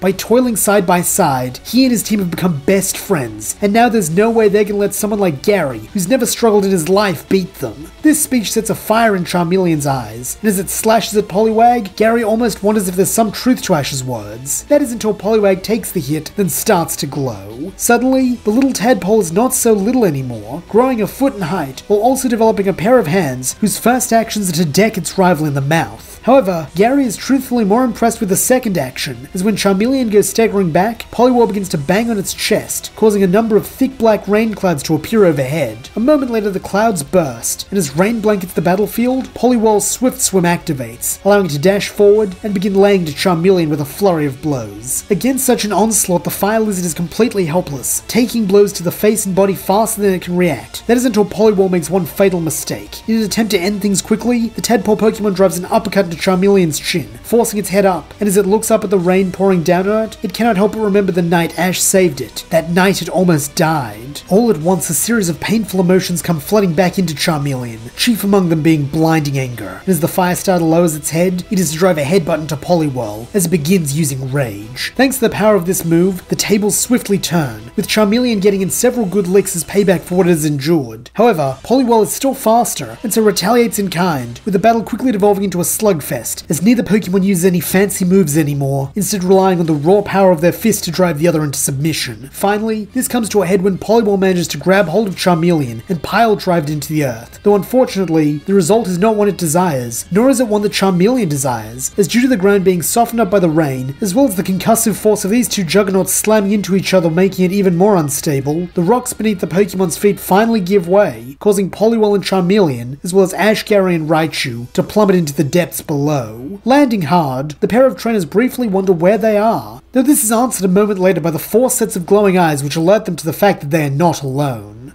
Agreeing to put their feud aside for the time being in the name of survival, Ash and Gary stand shoulder to shoulder, while their Pokemon do likewise, firing off a series of fire, water and electrical attacks at the approaching fossils. While these are effective at driving away the Pokemon they can see, these attacks, like many things our heroes have done today, have unexpected consequences. In this case, the awakening of a fearsome Aerodactyl. Letting out a terrifying roar, the fossil Pokemon then swoops the group, grabbing Ash in its talons and attempting to make a break for the hole their arrival has created. Knowing they don't have any other way out, Gary commands Raichu, Poliwhirl and Charmeleon to grab on, with the 4 of them all taking hold of Aerodactyl's tail and not letting go until they are back on the surface. Worriedly, Gary's cheerleaders ask if he's okay, but looking confident, Gary says he's fine. In fact, he's better than fine, as he thinks he's found the prehistoric powerhouse he was looking for. He then calls out to Raichu and Poliwhirl to ground Aerodactyl for him, and by using a combination of super effective Thunderbolts for Aerodactyl's flying typing, and Water Guns for its rock, it is only a matter of time before the ancient beast comes crashing to the ground, where Gary can catch it. As Aerodactyl is converted into red light, Ash rises to his feet, scowling that it would have been great if Gary had brought it down without hitting him, but shrugging, Gary says that being a Pokemon trainer is a dangerous business, so if Ashy Boy can't handle it, he should go home like those other washouts and leave the training to the pros. He then begins walking away, having gotten what he came for, and as he and his fans clamber back into the car, it is the sound of Ash seething in the background. As it turns out, Ash is not the only disgruntled one they must deal with, as for the rest of the trip to Cinnabar Island, Aerodactyl wastes no time in expressing how unhappy it is to have been captured,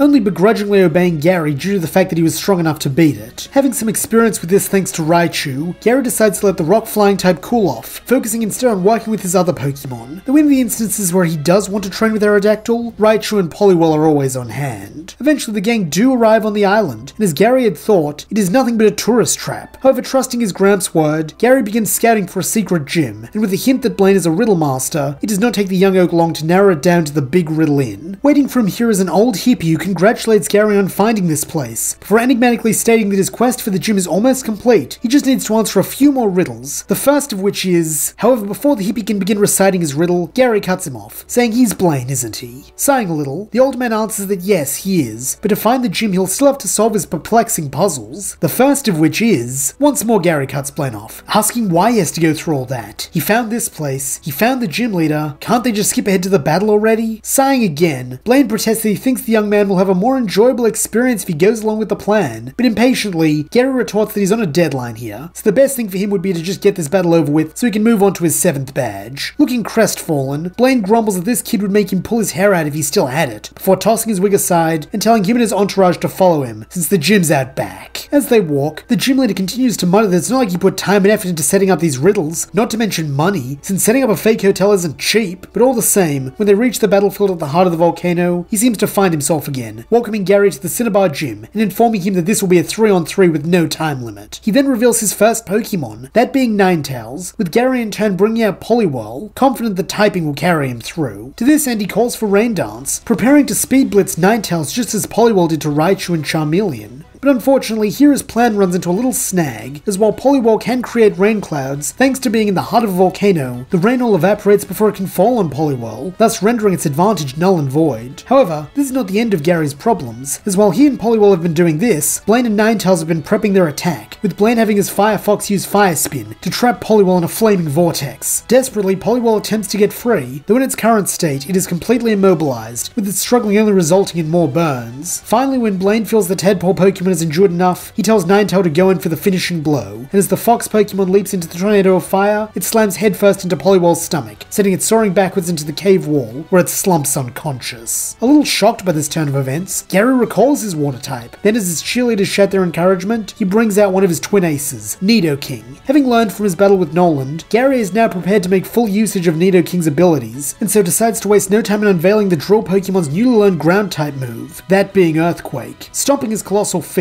the king then proceeds to cause pieces of the rocky battlefield to burst upwards as sharp spires, which stab into Ninetales like drills. Though the fox Pokemon attempts to use its speed and agility to avoid these, it is only a matter of time before there is nowhere left to run on the limited battle space, and as a trio of spikes jet up to strike Ninetales, Blaine recalls it, conceding this round, and wisely commenting the outcome of this fight was no question. Next up for the fire specialist is something of a shocker, that being his Rhydon, with it and Nidoking quickly locking eyes and growling fiercely. Smirking a little, Gary taunts that Blaine's just made a big mistake, since his Nidoking is king of the ground types, so Rhydon better just bow down already. However, with a steely glint to his eyes, Blaine retorts they'll just have to see about that, with him ordering Rhydon to use Fury Attack. With a bellow, the rocky rhino charges in. Though playing smart, Gary has Nidoking use Earthquake again, trusting in the super effective damage to take care of Rhydon for him. Unfortunately, just like his assumptions around Poliwhirl, this is proven to be erroneous, with Rhydon smashing through the earthly spikes and driving its horn into Nidoking's chest. Growling savagely, Nidoking smacks Rhydon away, though even still the rock ground type isn't done, coming back in for another hit and causing the two Drill Pokemon to grapple one another. Locking hands and even horns, the duo then proceed to try and push the other back, their fighting style becoming more like Greco-Roman wrestlers, though to the surprise of everyone, it seems they are evenly matched. However, Nidoking does have one edge that Rhydon does not, that being his horn, as when he drives it into the other Pokemon's snout, he injects the rocky rhino with a dose of his venom.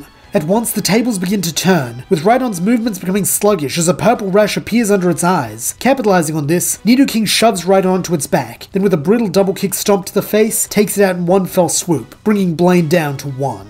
For his last Pokemon, Blaine chooses none other than his ace Magmar, with a fire duck rising from the lava surrounding the ring as it stares down Nidoking. Hoping to go for a hat trick, Gary wastes no time in ordering another Earthquake, but this time Blaine has a counter, ordering Magmar to use Flamethrower on the field. Grunting its name, Magmar does exactly this, bathing the battlefield in flames and subsequently turning it into a molten soup. Suddenly, Nidoking's stomping has become a detriment, as it causes him to start sinking in the burning ooze, while Magmar as a denizen of the lava lake is able to glide over the top with ease, as it zeroes in on Nidoking and lands on his head, driving him face first into the molten rock. Briefly, Nidoking attempts to thrash and free himself, but this is easier said than done while being boiled and drowned at the same time, and so it comes as a little shock when Nidoking soon stops moving and is declared unable to battle. Surveying the battlefield as he recalls Nidoking, Gary realizes he has only one Pokemon he can use, since Exeggutor will just burst into flames the second it leaves its ball, and both Raichu and Raticate will not be able to survive in the magma quagmire Magmar has turned the arena into. This means it's all up to his latest capture, and so gritting his teeth, Gary brings out Aerodactyl. Screeching predatorially, the pterodactyl appears in midair, its cunning eyes scanning the battlefield as it identifies Magmar as its prey. Then, without a word from Gary, it swoops, grabbing the Spitfire Pokemon in its talons and attempting to carry it into the air. Unfortunately, Magmar is far too experienced for this, using Fire Punch to strike Aerodactyl in the nose and drive it off with an angry caw. From his side of the field, Gary chides the fossil Pokemon, saying this is why they need to work together, since one of them alone might be strong, but two together are stronger. This caveman logic registers with Aerodactyl, causing the rock flyer to give Gary a look that says, "I'll try things your way this time, but if you're wrong, I'll make you my lunch." Taking this somewhat tenuous vote of confidence as a win, Gary tells it to use Takedown, with the rocky reptile acknowledging this and slamming its head into Magmar, just as the fire type does the same with Skull Bash. Thanks to Aerodactyl's rockhead ability, it takes no damage from recoil, and so repeats the feat, this time staggering Magmar and allowing it to gain an opening. Wanting to make use of this, Gary calls for an ancient power, with the rocky flyer manifesting a series of fossils which home in on Magmar and send it soaring into the sky. Giving chase, Aerodactyl tries once more to grab Magmar, though even in flight Magmar is a fearsome opponent, batting it away with fire punches and landing softly thanks to the molten gooey battlefield. Now it is Blaine's turn to go on the attack, and knowing to risk Aerodactyl pulling off another super effective ancient power, he tells his partner to use their ace in the hole, Fire Blast. At once the Spitfire Pokemon manifests a flaming fire kanji, which strikes Aerodactyl, causing the prehistoric predator to shriek, as there's not only hurt, but inflicted with a burn. Seeing the effectiveness of this, Blaine tells Magmar to repeat the move, and as it summons another fiery kanji, Gary feels the walls closing in on him. Thanks to that burn, Aerodactyl's ability to fight physically has been significantly cut down, not to mention the lingering damage will surely take it out, even if this particular Fire Blast doesn't. This leaves him with only one choice, and as the Fire Blast is launched upwards, Gary gives his last command, Hyper Beam. Cawing ferociously, Aerodactyl does as its bid, blasting down at the flames with a torrent of orange energy, and as the two attacks connect, an explosion rocks the volcano, which almost triggers an eruption. Down on the battlefield, everything's obscured by black smoke, and as Gary coughs and waves it away, he calls out to Aerodactyl, hoping it has fared better than him. Despite his cries, Gary receives no answer, and so braces himself for the worst. Then, as the smoke finally starts to clear, he sees two silhouettes, one prone and unconscious, while the other stands triumphant. In the haze, it's hard to tell who's who, with Gary saying nothing. Then, as the smoke finally dissipates, the boy's face splits into a grin, as he sees Aerodactyl standing over a beaten Magmar, its eyes shining in a way that says Gary has earned its trust with his tactical prowess. After such a heated battle, Gary is glad to be allowed to return to the hotel proper, and as Blaine joins him and his friends, he congratulates the boy on a job well done, saying his battling style is like a riddle, one he was unable to solve. Grinning, Gary tells Blaine not to sweat it, then after receiving his badge, asks the old timer to lead him to one of the baths, preferably a cool one. Following this, the rest of the night is spent enjoying the amenities of the Big Riddle Inn, though their stay is not an extended one, as the next morning, Gary and co make their way to the ferry terminal and board a ship bound for Pallet Town, and Gary's 7th badge. Meanwhile, Ash has just arrived on Cinnabar Island, eager to have his gym battle. Like in canon, he is at first disappointed to see the derelict old gym, though after stopping Bruno and Cassidy from robbing the fossil lab, he is rewarded with the hint about Blaine being a riddle master. Using this, he is able to deduce the location of the gym just like Gary did, though unlike the brunette, he is met with no resistance when he says he wants to battle, as even though the last match ended in defeat, it got Blaine all fired up. As a result, Blaine immediately leads Ash down into the gym, where the young man is stunned to see the battlefield suspended over a pit of lava. Nonetheless, he does not back down, expressing eagerness to battle and taking his place across from Blaine. Like usual, the gym leader brings out his Ninetales, and as Ash surveys it in the battlefield, he wonders if this is the time to put his 6th and final Pokemon to the test. We resume in the midst of Ash's battle with Blaine. After beating Ninetales, Ash's 6th capture has fallen to Rhydon, though the boy is undeterred, thanking it for its effort and returning it. In its place, he sends out Wartortle, with the tenacious Testudinis exuding an aura of cool determination that even the heat of a volcano cannot ruin. Eyeing its smaller opponent suspiciously, Rhydon prepares a Horn Drill, hoping to take the turtle out in one, but being ready for this, Ash has Wartortle retreat inside its shell with a Rapid Spin, which counters the one-hit KO move, while also leaving the Water Starter in a perfect position to launch a point-blank water gun which preys on Rhydon's quad water weakness. Staggering back, the Drill Pokemon attempts to find its footing, though Ash isn't giving up his advantage that easily, having Wartortle blast Rhydon again, leaving it unconscious. Now it is time for Blaine's final Pokemon, and like against Gary, this is Magmar. Making the same entrance by rising from the lava, the Spitfire Pokemon approaches Wartortle, seemingly unfazed by the type disadvantage. Meanwhile, Ash is called for another water gun, wanting to get this battle over with, since he's boiling. though being Blaine's ace, Magmar easily endures this, closing on Wartortle and using Fire Punch to strike it across the face. It then follows up with a Skull Bash that sends Ash's partner crashing face first into the battlefield, before attempting to use the same finisher it did against Gary's Nidoking, by turning the arena into a vat of lava. However, here it meets some opposition in the form of Wartortle, who despite being prone, is able to muster another water gun, striking any point Magmar hits with Flamethrower, and thus impeding its goal.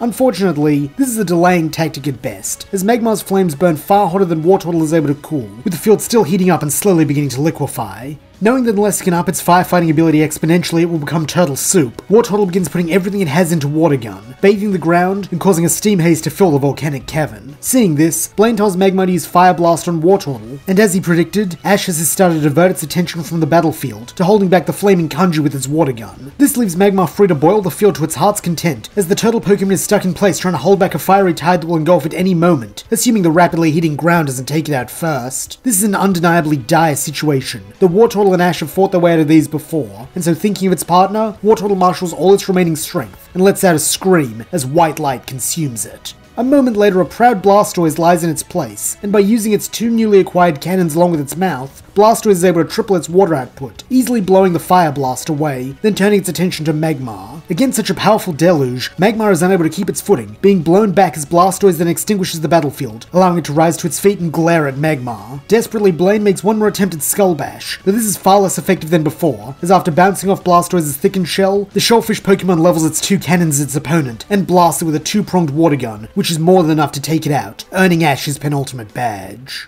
Meanwhile, Gary is just about to attempt the same, having arrived at last in Pallet Town. After several months on the road, it is good to be home, and so hopping in his car, Gary and his cohort head up the high street towards Oak's lab. Having heard the boy was coming, Professor Oak is there to greet his grandson, asking if Gary's here to swap his Pokemon for his upcoming gym battles. Though with a shake of his head, Gary reveals that actually he's here to challenge his Gramps, since he knows that back in the day he ran a gym right here in Pallet after stepping down as league champion. A little surprised, the Elder Oak says that was a long time ago, before he became a researcher, but with a grin, Gary retorts that even so, if he's going to be the best, he has to beat the best, and that means his Gramps. Thanking the youth for the compliment, Oak sighs that he never could say no to Gary. Very well, they'll have a battle here in the corral, and if Gary beats his old friends, he'll give him a blank badge. A moment later, the two Oaks find themselves in the wide-open pasture behind the lab, with Samuel explaining the rules of this battle. Like the Pewter Gym, it will be a 2-on-2, though in this case, both Pokemon will be used at once, as a test of teamwork between both trainer and Pokemon, as well as the Pokemon themselves. He then brings out his two Pokemon, a Kangaskhan and a Dodrio, while Gary chooses Poliwhirl and Raichu, with the young man declaring he wants to show his Gramps both the fruit of the training he helped him with, and the power of the Pokemon he gave him when he was starting out. Being the challenger, Gary is given the first move, and as has become a staple for him, he opens by telling Poliwhirl to use Rain Dance. Up above, a series of storm clouds begin brewing. Then with a grin, Gary orders Raichu to use Thunderbolt, with it striking the clouds and creating a thunderstorm. Now both rain and lightning fall from the sky, which is good news for Gary's team, though bodes poorly for Oak, as Dodrio quickly becomes agitated at the sight of its electrical downpour. Nonetheless, Oak looks quite pleased, telling his grandson that mastery of the battlefield is a valuable skill, and when he can see the boy has already mastered. Nodding, Gary replies that his Gramps is about to see that he's mastered many skills. He then tells Poliwhirl to use Double Slap, and at once, the tadpole Pokemon is upon Kangaskhan, hammering it with a barrage of blows, while from the back, Raichu uses the rain to carry his Thunderbolt to Dodrio, who squawks in pain. However, as Gary is about to learn, he is not the only one who can deal damage, as on Oak's command, Kangaskhan lashes out with Mega Punch, sending Poliwhirl flying, while Dodrio similarly takes flight, blasting Raichu with a Tri-Attack. Landing in a heap together, the two challenger Pokemon take a moment to get to their feet, though when they do, it is with fire in their eyes as they repeat their previous moves. Shaking his head a little, Oak tells Gary that while repetition is good in research, as it makes results more accurate, in battling it can be a detriment, as once the opponent knows a trick, they won't fall for it twice. To prove this point, he has Kangaskhan dodge each of Poliwhirl's punches before bopping it once more on the head with Mega Punch, while Dodrio uses the electrical part of its second Tri-Attack to block the Thunderbolt before lobbing the move at Raichu. Gritting his teeth, Gary comments that he can see how his Gramps won the Pokemon League, though the old man shouldn't count him out yet, since he's no one-trick Ponyta. He then tells Raichu to stand by, instructing it to dodge and nothing else until he says so, before looking at Poliwhirl and telling it to start shadow boxing with double slaps. Curious to see what Gary is planning, Oak allows this, watching as Raichu darts away from the Tri-Attacks with no reprisal, while Poliwhirl begins boxing the air at rapidly increasing intervals. For a moment, it seems as though Gary is simply stalling. Then, something changes in the young man's eyes, as he tells his Pokemon to go now. At once, the duo spring into action, with Poliwhirl using its incredible rain-enhanced speed to close in on Kangaskhan, while Raichu launches another Thunderbolt directly at Dodrio. Like last time, Oak employs the same counters, with Kangaskhan dodging before coming in for a hit, while Dodrio readies a tri-attack. However, here things are different, as when Dodrio absorbs the attack, Gary does not seem troubled, instead telling Raichu to keep feeding the tri-attack. This causes the yellow orb of the three-pronged move to grow far larger than its counterparts, creating an instability that Dodrio cannot control. Though, this is not the worst of it, as a moment later, Oak realizes what Gary was waiting for, as a bolt of lightning from the storm strikes the tri-attack, finally overloading it and causing it to quite literally blow up in Dodrio's face, taking it out of the fight. Meanwhile, Kangaskhan has come in for its retaliatory Mega Punch, intent on this time taking Poliwhirl down. However, when it swings, something stops it, a gust of wind emanating from Poliwhirl's fists, which repel the punch, allowing the water type to move in without fear and uppercut Kangaskhan's jaw. Looking impressed, Oak praises Gary for taking what he said was a weakness and making it into a strength, by using the repetition to create a momentum air current that could protect Poliwhirl. And of course, he is just as pleased by the trust Gary and Raichu have formed, having such synchronicity they could anticipate lightning and use it to score a knockout. Very well done on both counts. Smirking, Gary replies that his Gramps hasn't seen anything yet, as he has Poliwhirl fall back to stand beside Raichu. Then with a glint to his eyes, he tells the twin fighters to use the move they did against Aerodactyl, with Poliwhirl and Raichu launching a combined Water Gun Thunderbolt which strikes Kangaskhan head-on and takes it down, ending the battle.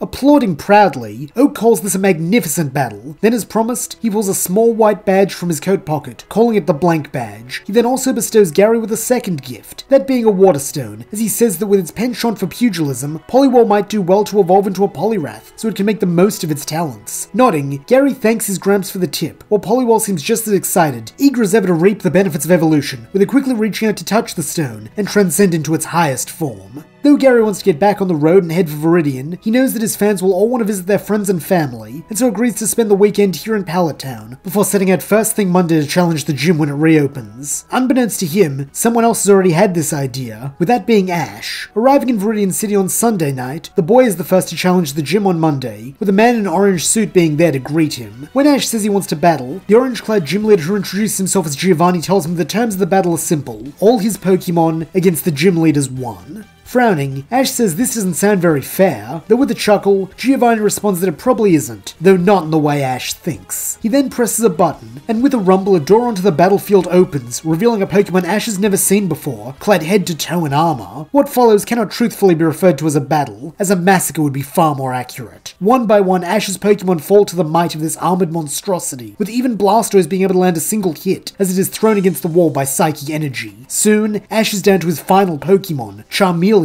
with the red lizard coming to its trainer's defense willingly, in spite of the odds. Like with every other battle against Giovanni's monster, this one starts the same, with the mystery Pokemon using telekinesis to lift Charmeleon into the air, and slam it around like a ragdoll before it can do anything. Then, when the psychic type is sure it can't take any more, it drops its prey in a heap. However, here something different happens, as even after taking this beating, Charmeleon manages to get back up, roaring with fiery passion that will not fail its friend. Then, as if manifesting its claim through will alone, Charmeleon begins to glow, growing wings and horns which grant it a fearsome countenance, as it glowers now at its foe ready to fight for Ash's dream as a Charizard. Something in this seems to grant Ash's Bulbasaur and Blastoise a second wind, with the pair rising to their feet to stand beside Charizard. And as the armored beast stares down this trio and their trainer, it feels a pang, like a memory long forgotten, only to be triggered by this sight. Did it ever have friends such as these? The creature doesn't know, though one thing is clear: the sight of the boy now hugging his partners fills it with pain, grief, jealousy. Why must it stand alone in this world?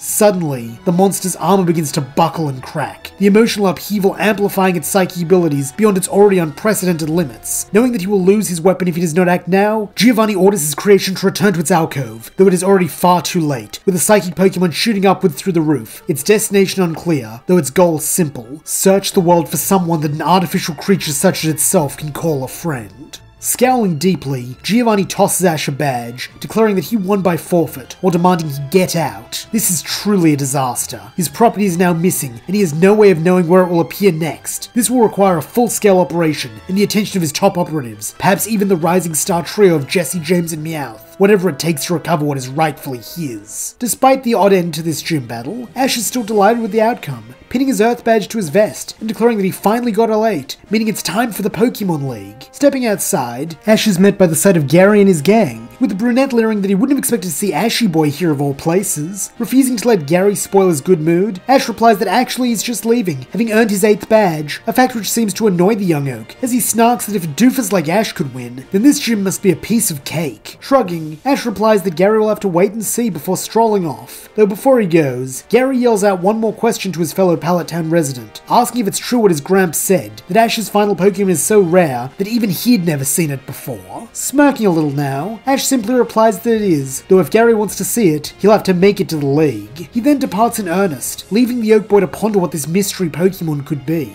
To add further fuel to Gary's annoyance, it takes over an hour before he's let into the gym, being informed by the Centurion guards that the gym leader is left on business, and that an interim leader will be arriving shortly. Finally, Gary and his friends are allowed into the cavernous gym, and as they step inside, they are met by a resounding cry of "Prepare for trouble!" and "Make it double!" as the lights come up, revealing none other than Butts and Cassidy. Groaning loudly, Gary demands to know what these two clowns are doing here, with Mitch replying that they're not clowns, they're interim gym leaders, so if he wants their badge, he ought to treat them with a little more respect. Rolling his eyes, Gary decides to play along, asking what the terms of their battle are, with Cassidy replying they'll be using 3 Pokemon, while he only gets to use 1, before bringing out her first Pokemon in Marchamp. Figuring that all 3 Pokemon will probably be bruises like this considering the duo's previous outings, Gary decides to go with something that can take a hit, and for that job, there's no one better than Exeggutor. Rudely, Cassidy decides to take the first move, having Marchamp use Karate Chop, with the superpower Pokemon laying into the palm tree with all 4 of its hands. However, being the defensive wall that it is, Exeggutor simply ignores this, its 3 heads looking around as if wondering how they got here. That is until Gary tells it to use Psychic, at which point they all zero on a Marchamp, their eyes glowing.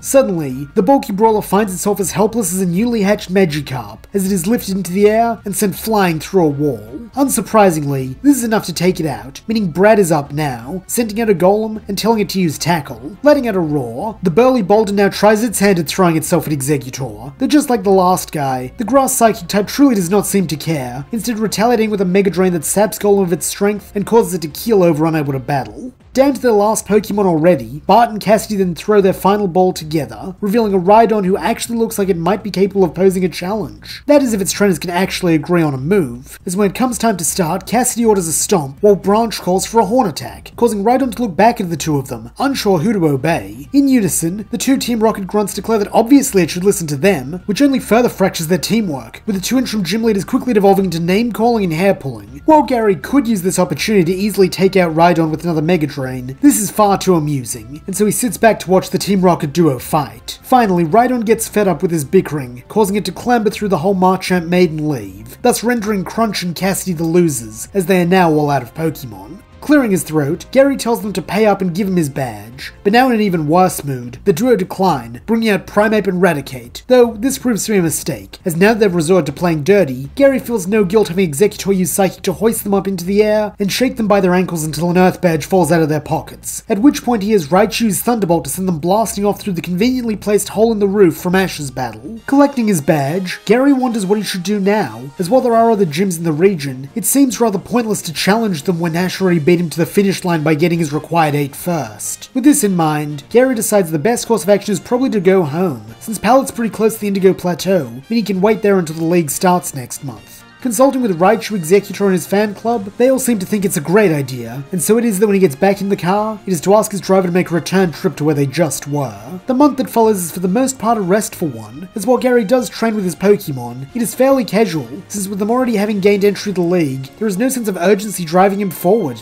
In contrast, Ash spends this last month undertaking multiple training excursions for Professor Oak, often having to rise early and be gone for days at a time. For his trouble, he comes across figures such as Bruno of the Elite Four, Professor Westwood V, who was Oak's collaborator for the Pokédex, and even remnants of an ancient civilization called Pokemopolis. Finally, the fateful day arrives, with both Gary and Ash traveling to the Indigo Plateau for the start of the Pokemon League. In spite of their differences, both are excited to prove themselves in the main stadium, though to do so, first they must win their way up through the preliminaries. For his first match, Gary finds himself in a rocky battlefield, facing off with the similarly rocky named Pete Pebbleman, and though the young man does not use rock types, his Ace Cloyster proves just as difficult to crack, taking down Aerodactyl thanks to the prehistoric Pokemon's weakness to ice. Luckily, if anything can crack Cloyster's hard shell, it is Raticate's super effective jump kick, which nets Gary the win and brings him to the second round. Meanwhile, Ash's match against Melissa on the waterfield goes just as well, as it gives Blastoise ample opportunity to make use of its powerful cannons and swimming speed to gain a 3-0 victory. The remaining 3 preliminaries go just as easy for our 2 protagonists, with them finding themselves in the top 16 before they even know it. Here, Ash finds himself up against a boy who bears a striking resemblance to himself, named Richie, though with no Team Rocket to interfere, and no ties of friendship to give him doubts, his Charizard, Pidgeotto, and Bulbasaur are easily able to overcome Zippo, Happy, and Sparky, sending Ash to the top 8. Gary's top 16 opponent proves slightly more challenging, as it is a young woman named Jeanette Fisher, whose final Pokemon Bellsprout is known for having unbeatable dodging prowess. This skill has made her the odds-on favourite to win the whole conference. That is until Gary's Nidoking stomps the little weed into the dirt until it can't move anymore, at which point Gary becomes the odds-on favourite. Here, however, something occurs that was always bound to happen sooner or later. Ash and Gary are matched up for the right to advance to the semi-finals. Locking eyes from across the room, the 2 lifelong rivals then give each other determined looks, with no words being necessary, as they both reach the same conclusion, that tomorrow they will put this rivalry to bed and settle the score once and for all. The following morning, the 2 boys make their way into Indigo Stadium, where a crowd of thousands eagerly awaits their bout. As they take their places, they are informed this will be a full 6-on-6 with no time limit. Then as the ref waves his flags, they are told to begin. At once, Gary and Ash each bring out their first Pokemon, with Gary choosing his Poliwrath, while Ash goes for a slim purple feline that Gary's never seen before. This must be the mystery Pokemon his Gramps mentioned, and so pulling out his Pokédex, which was thankfully updated during his stay in Pallet, he points to the creature, with Dexter telling him that it is Espeon, the Sun Pokemon, an evolution of Eevee. It also tells him that it's a Psychic type, a fact which troubles Gary, as his Poliwrath is weak to Psychic type attacks. As a result, the young oak wastes no time in switching out, recalling Poliwrath and replacing it with his Exeggutor. This should at least give Gary some security, as Exeggutor is resistant to all psychic attacks, meaning Gary can gauge this unfamiliar Pokemon's ability without running the risk of losing any of his Pokemon as he does. However, it seems that Gary isn't the only one trying to assess the situation, as Ash orders Espeon to rush in with Quick Attack. Letting a confident meow, the Lilac Cat dashes at its foe, slamming headfirst into the thick trunk of Exeggutor and bouncing off harmlessly. Mockingly, Gary taunts that when his Gramps told them to battle with their heads, this isn't what he meant. Though grinning, Ash replies this was just a warm-up, as he next calls for Psybeam.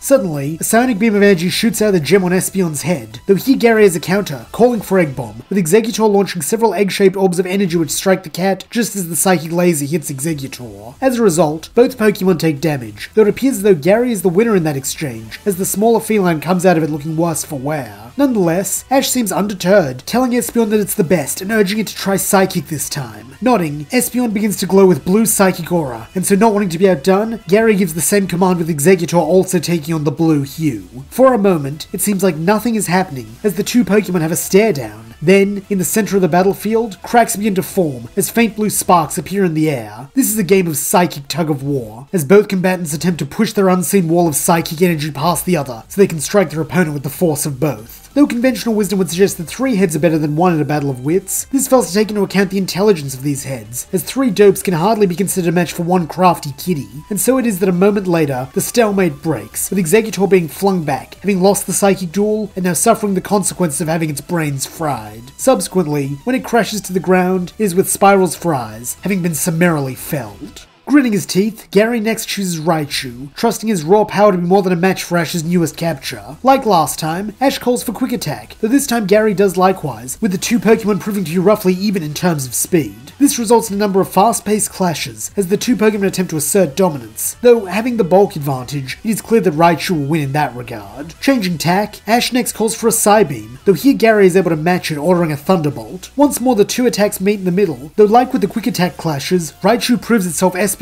superior, breaking through and sending the twin-tailed cat flying. Here too a piece of long-held belief is disproven, as though cats are always said to land on their feet, this is not the case with Espeon, who lands painfully on its side, digging a trench through the battlefield as it comes to rest unconscious at Ash's feet. However, Raichu also seems rather drained from this encounter, causing Gary to recall it in favour of Nidoking, as Ash in turn brings out his Beedrill. At once the king glares daggers at his opponent, as if questioning how dare a measly bug challenge him. While being a timid soul, Beedrill quails a little under this gaze. That is until Ash reassures it that everything is okay, and that all it needs to worry about is having fun out there. This does comfort the bug somewhat, so that when the call is given to begin, it is able to parry Nidoking's horn attack with one of its stingers, as the poison ground type goes in the attack. This quickly becomes the way of things, as Nidoking attempts to use his size and strength to keep Beedrill in the defensive. However, to Beedrill's credit, it is able to keep up, using its nimble and acrobatic aerial aerial sword fighting technique to keep Nidoking from gaining any opening to finish it off, a feat few can boast. Naturally, this infuriates the domineering Nidoking, with his moves becoming more erratic and aggressive as he attempts to pin down this troublesome insect, something that only favours Beedrill, as it starts finding openings to get in a few hits of its own in the midst of the Drill Pokemon's rage. Eventually, however, Nidoking does manage to corner Beedrill, yanking it from the air and stomping it into submission, though as it loses consciousness, the Poison Bee Pokemon knows that its efforts weren't for nothing, as it has laid the foundations that will lead to the toppling of the king. Next up for Ash is Charizard, with the Flame Pokemon taking to the field with a roar. On Ash's command, it then begins using Rage, while Gary in turn has Nidoking use Horn Attack, resulting in a clash of bulky bruises as the pair use any appendage at their disposal to throttle their foe. Unfortunately, this clash of the titans proves inconclusive, as the duo are of comparable strength, meaning that if either are going to pull out a win, they will have to rely on skills more than strength. As a result, Gary yells for a Poison Sting, with Nidoking couching his horn like a lance and charging right at Charizard. However, in contrast, Ash seems unfazed, telling Charizard to wait, then at the last second, having it use Seismic Toss. At once, the Fire Lizard's arms dart out, wrapping Nidoking in a bear hug, before launching into the air. Desperately, the Draw Pokemon attempts to break free, but it is no good, as the G-Force keeps him pressed against Charizard, as the Flame Pokemon starts making its rotations. Round and round the pair go, until Charizard finally feels ready to take the plunge, at which point it dives at tremendous speeds, playing chicken with the ground. Then, at the last possible moment, it pulls up, while tossing Nidoking so that he takes the full brunt of the impact. Such an attack is too much for even the king, and so when Charizard touches down, it is to stand over the body of its vanquished foe. However, even in defeat, Nidoking has one last barb to hurl at Charizard, quite literally in fact, as on closer inspection, Ash sees that his dragon has been poisoned by Nidoking's poison sting after all. Remembering what Melanie taught him about poisons, Ash decides to recall Charizard for now, resulting in a clean slate battlefield for this next round. Weighing their options, Ash and Gary next bring out Bulbasaur and Raticate respectively, a fitting match as both are the unsung heroes of their teams. Squaring up, the two then charge each other, with Raticate using Super Fang while Bulbasaur retaliates with Vine Whip. Breaking apart, the pair then resort to a couple of old faithfuls, that being Jump Kick and Razor Leaf, as Raticate springs into the air kicking away the leaves as they appear, while Bulbasaur leaps out of the way, resulting in a crash landing. Letting out a chitter of pain, Raticate then scrambles to its feet, only to be bound by Vine Whip, as Bulbasaur prepares to use Sleep Powder, knowing that in this league, sleeping and fainting are considered one and the same.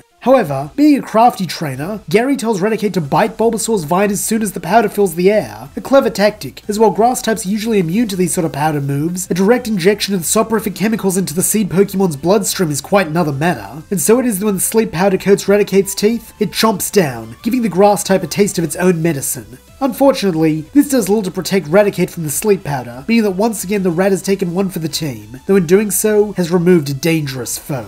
And just like that, both trainers are down to 3 Pokemon each, with Ash choosing his Pidgeotto while Gary goes with Aerodactyl. Cawing proudly, Pidgeotto readies itself to go on the attack. After all its hard work and effort, this is its chance to prove itself. Fondly, it thinks back on all the good times it has had with Ash since meeting him on the first day of his journey, though, in allowing itself to get lost in the past, it fails to keep its eye on the present, specifically how presently a big fossil is flying right at its face, until it strikes it head on and takes it out in one, reminding everyone why Aerodactyl was once king of the skies. Now with the tide back in Gary's favour, Ash is forced to choose his next Pokemon carefully. Though Blastoise would be a smart pick, he wants to save his starter for the end, meaning he really only has one option, with that being Charizard. Letting out a somewhat groggy roar, the Flame Pokemon takes the field once more, causing Gary to sneer that if Ashy Boy is trying to throw the match at this point, he could just save them all the time and surrender. However, this taunt proves to be a mistake, as it lights a fire in Charizard's eyes, giving it the strength to rise to defend its best friend. Nonetheless, Gary and Aerodactyl aren't that worried, with the Oak Boy calling for another Ancient Power in the hope that this will be another one-hit KO. Unfortunately, Ash and Charizard have no intention of allowing this, with the dragon launching itself into the air and dodging the fossil, before coming in for a rage-powered punch that leaves Aerodactyl reeling. Refusing to lose this advantage, Charizard then begins to pummel the Rocky Flyer, striking with its claws, legs, tail, and even head as it drives the prehistoric Pokemon into the dirt. Soon, Aerodactyl finds itself buried in a crater, with a furious dragon standing over it, an unenviable position if ever there was one. However, it is not out of tricks yet, as when Ash calls for Flamethrower to finish it off, Gary has the ancient avian use Hyper Beam, bathing Charizard in orange light and leaving it nowhere to be seen.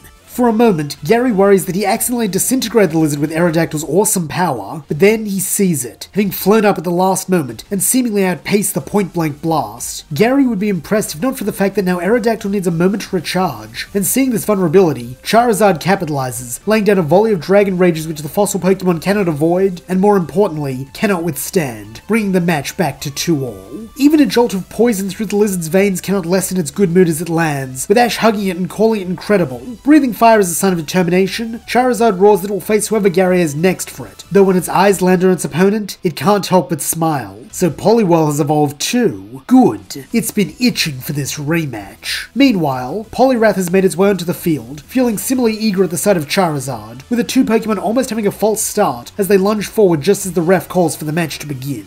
At once, they open with a clash of Double Slap and Rage, resuming the slugfest from Grandpa Canyon. Now they know there will be no interruptions. Quickly, this magnifies into an all-out brawl, as both Pokemon attempt to prove how far they've come since their last match, with Poliwrath making use of its newly acquired fighting typing to hit all the harder, while Charizard uses its size and weight advantage to deliver some devastating blows of its own. However, despite all their growth, it seems the pair are evenly matched, meaning when they break apart, is to consider strategies that might help them turn the tide. For Poliwrath, this is obvious, as by using Rain Dance, it's able to become the speedy striker it is trained to be, though here Charizard has a natural counter in the form of its wings, taking to the air and neutralizing all of Poliwrath's punching power. Luckily, Poliwrath is also a skilled ranged fighter, launching a water gun which makes the dragon hiss in pain, before it retaliates with a Dragon Rage, which likewise wounds Poliwrath. Unfortunately for Ash, he isn't so sure if Charizard can repeat this feat, as when more poison damage causes Charizard to wobble in the air, he knows this battle cannot last much longer. To this end, he tells his friend to put everything it has into a flamethrower, while Gary in turn tells his Poliwrath to do the same with Water Gun.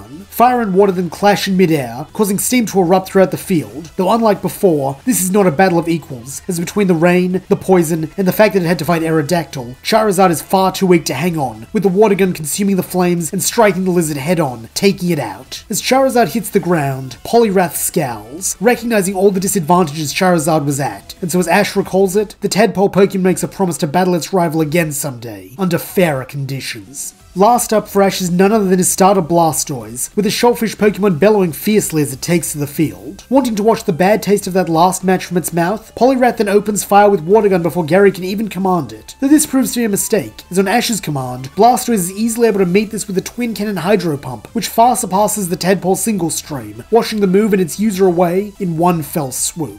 Now at last it is down to the final clash. Starter versus starter, with Raichu retaking the field as he smirks at Blastoise. Even with type advantage against them, Ash shows no hesitancy as he turns his cap backwards and tells his partner to give it his all, an order the Titanic Tortoise is happy to obey, taking a running leap and slamming into Raichu with their signature rapid spin. In retaliation, Gary has Raichu's Thunderbolt, though due to Blastoise being inside its shell to spin, this damage is somewhat mitigated. Re-emerging, Blastoise then goes for another Hydro Pump, hoping to make short work of Raichu like it did Poliwrath, though here at least Raichu is able to get the better of it, scurrying forward to avoid the deluge, then electrocuting its foe at point-blank range. This promptly sends Blastoise staggering, and being who he is, Gary does not hesitate to follow up, having Raichu zap the turtle again and sending it toppling onto its back. Briefly, it seems like this might be curtains for Ash and Blastoise, though when the boy cries for his friend, the water type finds the will to get back up, continuing the fight. Acknowledging this gutsy move, Raichu makes no move to attack until Blastoise is back on its feet, though when it is, the onslaught continues, with it this time using Quick Attack to deliver a blow to the water starter's face. At this range, Blastoise is unable to hit Raichu with its cannons, though this is not the only trick it has, as by withdrawing its head into its shell, it is able to launch it like a piston, driving a powerful Skull Bash into the mouse, which sends it bouncing back across the field. By now, neither Pokemon is looking too crash hot, and so in a bid to end things in their favour, both Ash and Gary give what may well be their final order, Thunderbolt for Gary and Hydro Pump for Ash. As one, the two Pokemon then open fire, and as their attacks meet in the middle, a mighty explosion rocks the stage, kicking up dust and obscuring everything. When it fades, both Raichu and Blastoise remain on their feet, though only just as they sway woozily. Desperately, both trainers cry for their stars to push just a little bit harder and get in one last attack, though it seems that both Pokemon have already gone beyond their limits, as when Raichu takes one last staggering step to initiate a quick attack, he instead falls forward, crashing to the ground and giving the battle to Ash. For a moment, Gary cannot believe what he is seeing. How did he, Gary Oak, lose? And to an idiot like Ash? It doesn't make any sense! However, this isn't entirely true, and as a buzzing fills his ears, a small voice in his own head points out that this isn't his first loss to Ash. After all, Ash did start before him, taking the starter he wanted. Then, when he took a vacation in Porta Vista, Ash got ahead of him in their gym challenge, a lead he never lost, with the raven-haired boy getting 8 badges first. Though he hates to admit it, Ash has been pulling ahead of him for a long time now, and this match has definitively proven that he has truly surpassed him at last. Having no reason to stick around now that he's been eliminated from the conference, Gary and his crew head back to Pallet Town to regroup. Over the next few days, Gary finds himself lost in thought, trying to figure out what exactly it is about Ash that allowed him to surpass someone like him who had every advantage. As he does with most important matters, Gary eventually turns to his Gramps for advice, visiting him at his lab on the day of the Pokemon League finals. Heading into the living room, he finds the old man watching the final clash on TV, which to Gary's surprise, sees Ash facing off with a blue-haired girl the commentators call Assunta. Currently, Ash's Blasto is using Hydro Pump against Assunta's Ivysaur, which is using Solar Beam, and though the smart money would be on the Grass type, somehow Ash manages to defy the odds again, with Hydro Pump breaking through and striking Ivysaur, taking it down, and making Ash Ketchum the newest winner of the Pokemon League. Taking a seat beside his Gramps, Gary somewhat dejectedly asks how Ash does it. How does he keep coming out on top when he shouldn't? Smiling, the professor comments that it sounds like Gary's been giving this a lot of thought, so does he not have any theories of his own? Shaking his head, Gary replies that he's completely at a loss, a claim which makes Oak sigh, as he admits that he supposes it would be a hard question for Gary to figure out being who he is. He then looks the boy in the eye and says quite simple, Ash succeeds because he's willing to pay the price for his success.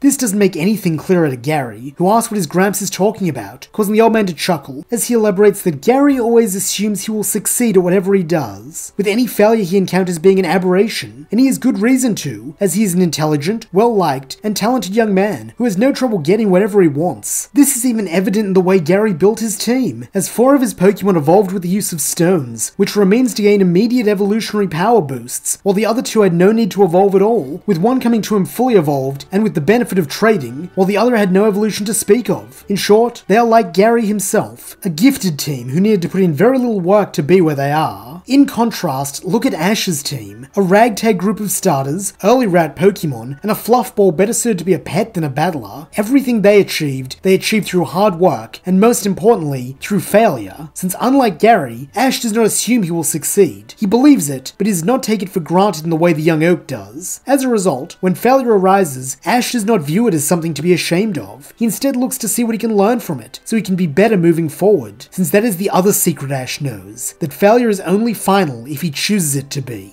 By now, Gary thinks he understands what his Gramps is getting at, and even shoots the old man a searching gaze as he asks if he was expecting him to come talk to him. Smiling, Oak replies that he was hoping Gary would, since it has shown that the boy is still open to learning, something that will be very important in his next journey. Curiously, Gary asks what his journey might be too, but still smiling, Oak replies that only Gary can figure that out, though with his Pokemon by his side, and this newfound humility to guide him, he has every confidence the boy will be just fine wherever he chooses to go, and whatever he chooses to do.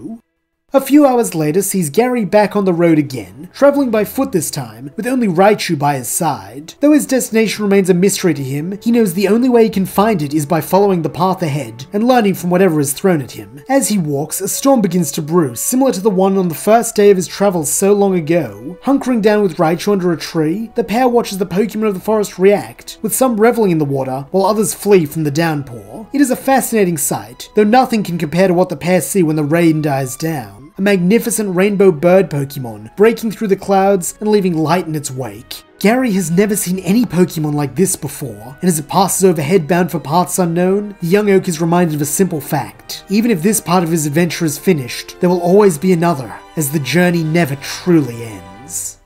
And that's where we'll leave the story of What If Ash Woke Up on Time. Thank you so much for watching. I hope you enjoyed it. And if you did, please don't forget to like, subscribe, and leave your thoughts in the comments below. And I will see you as the journey continues.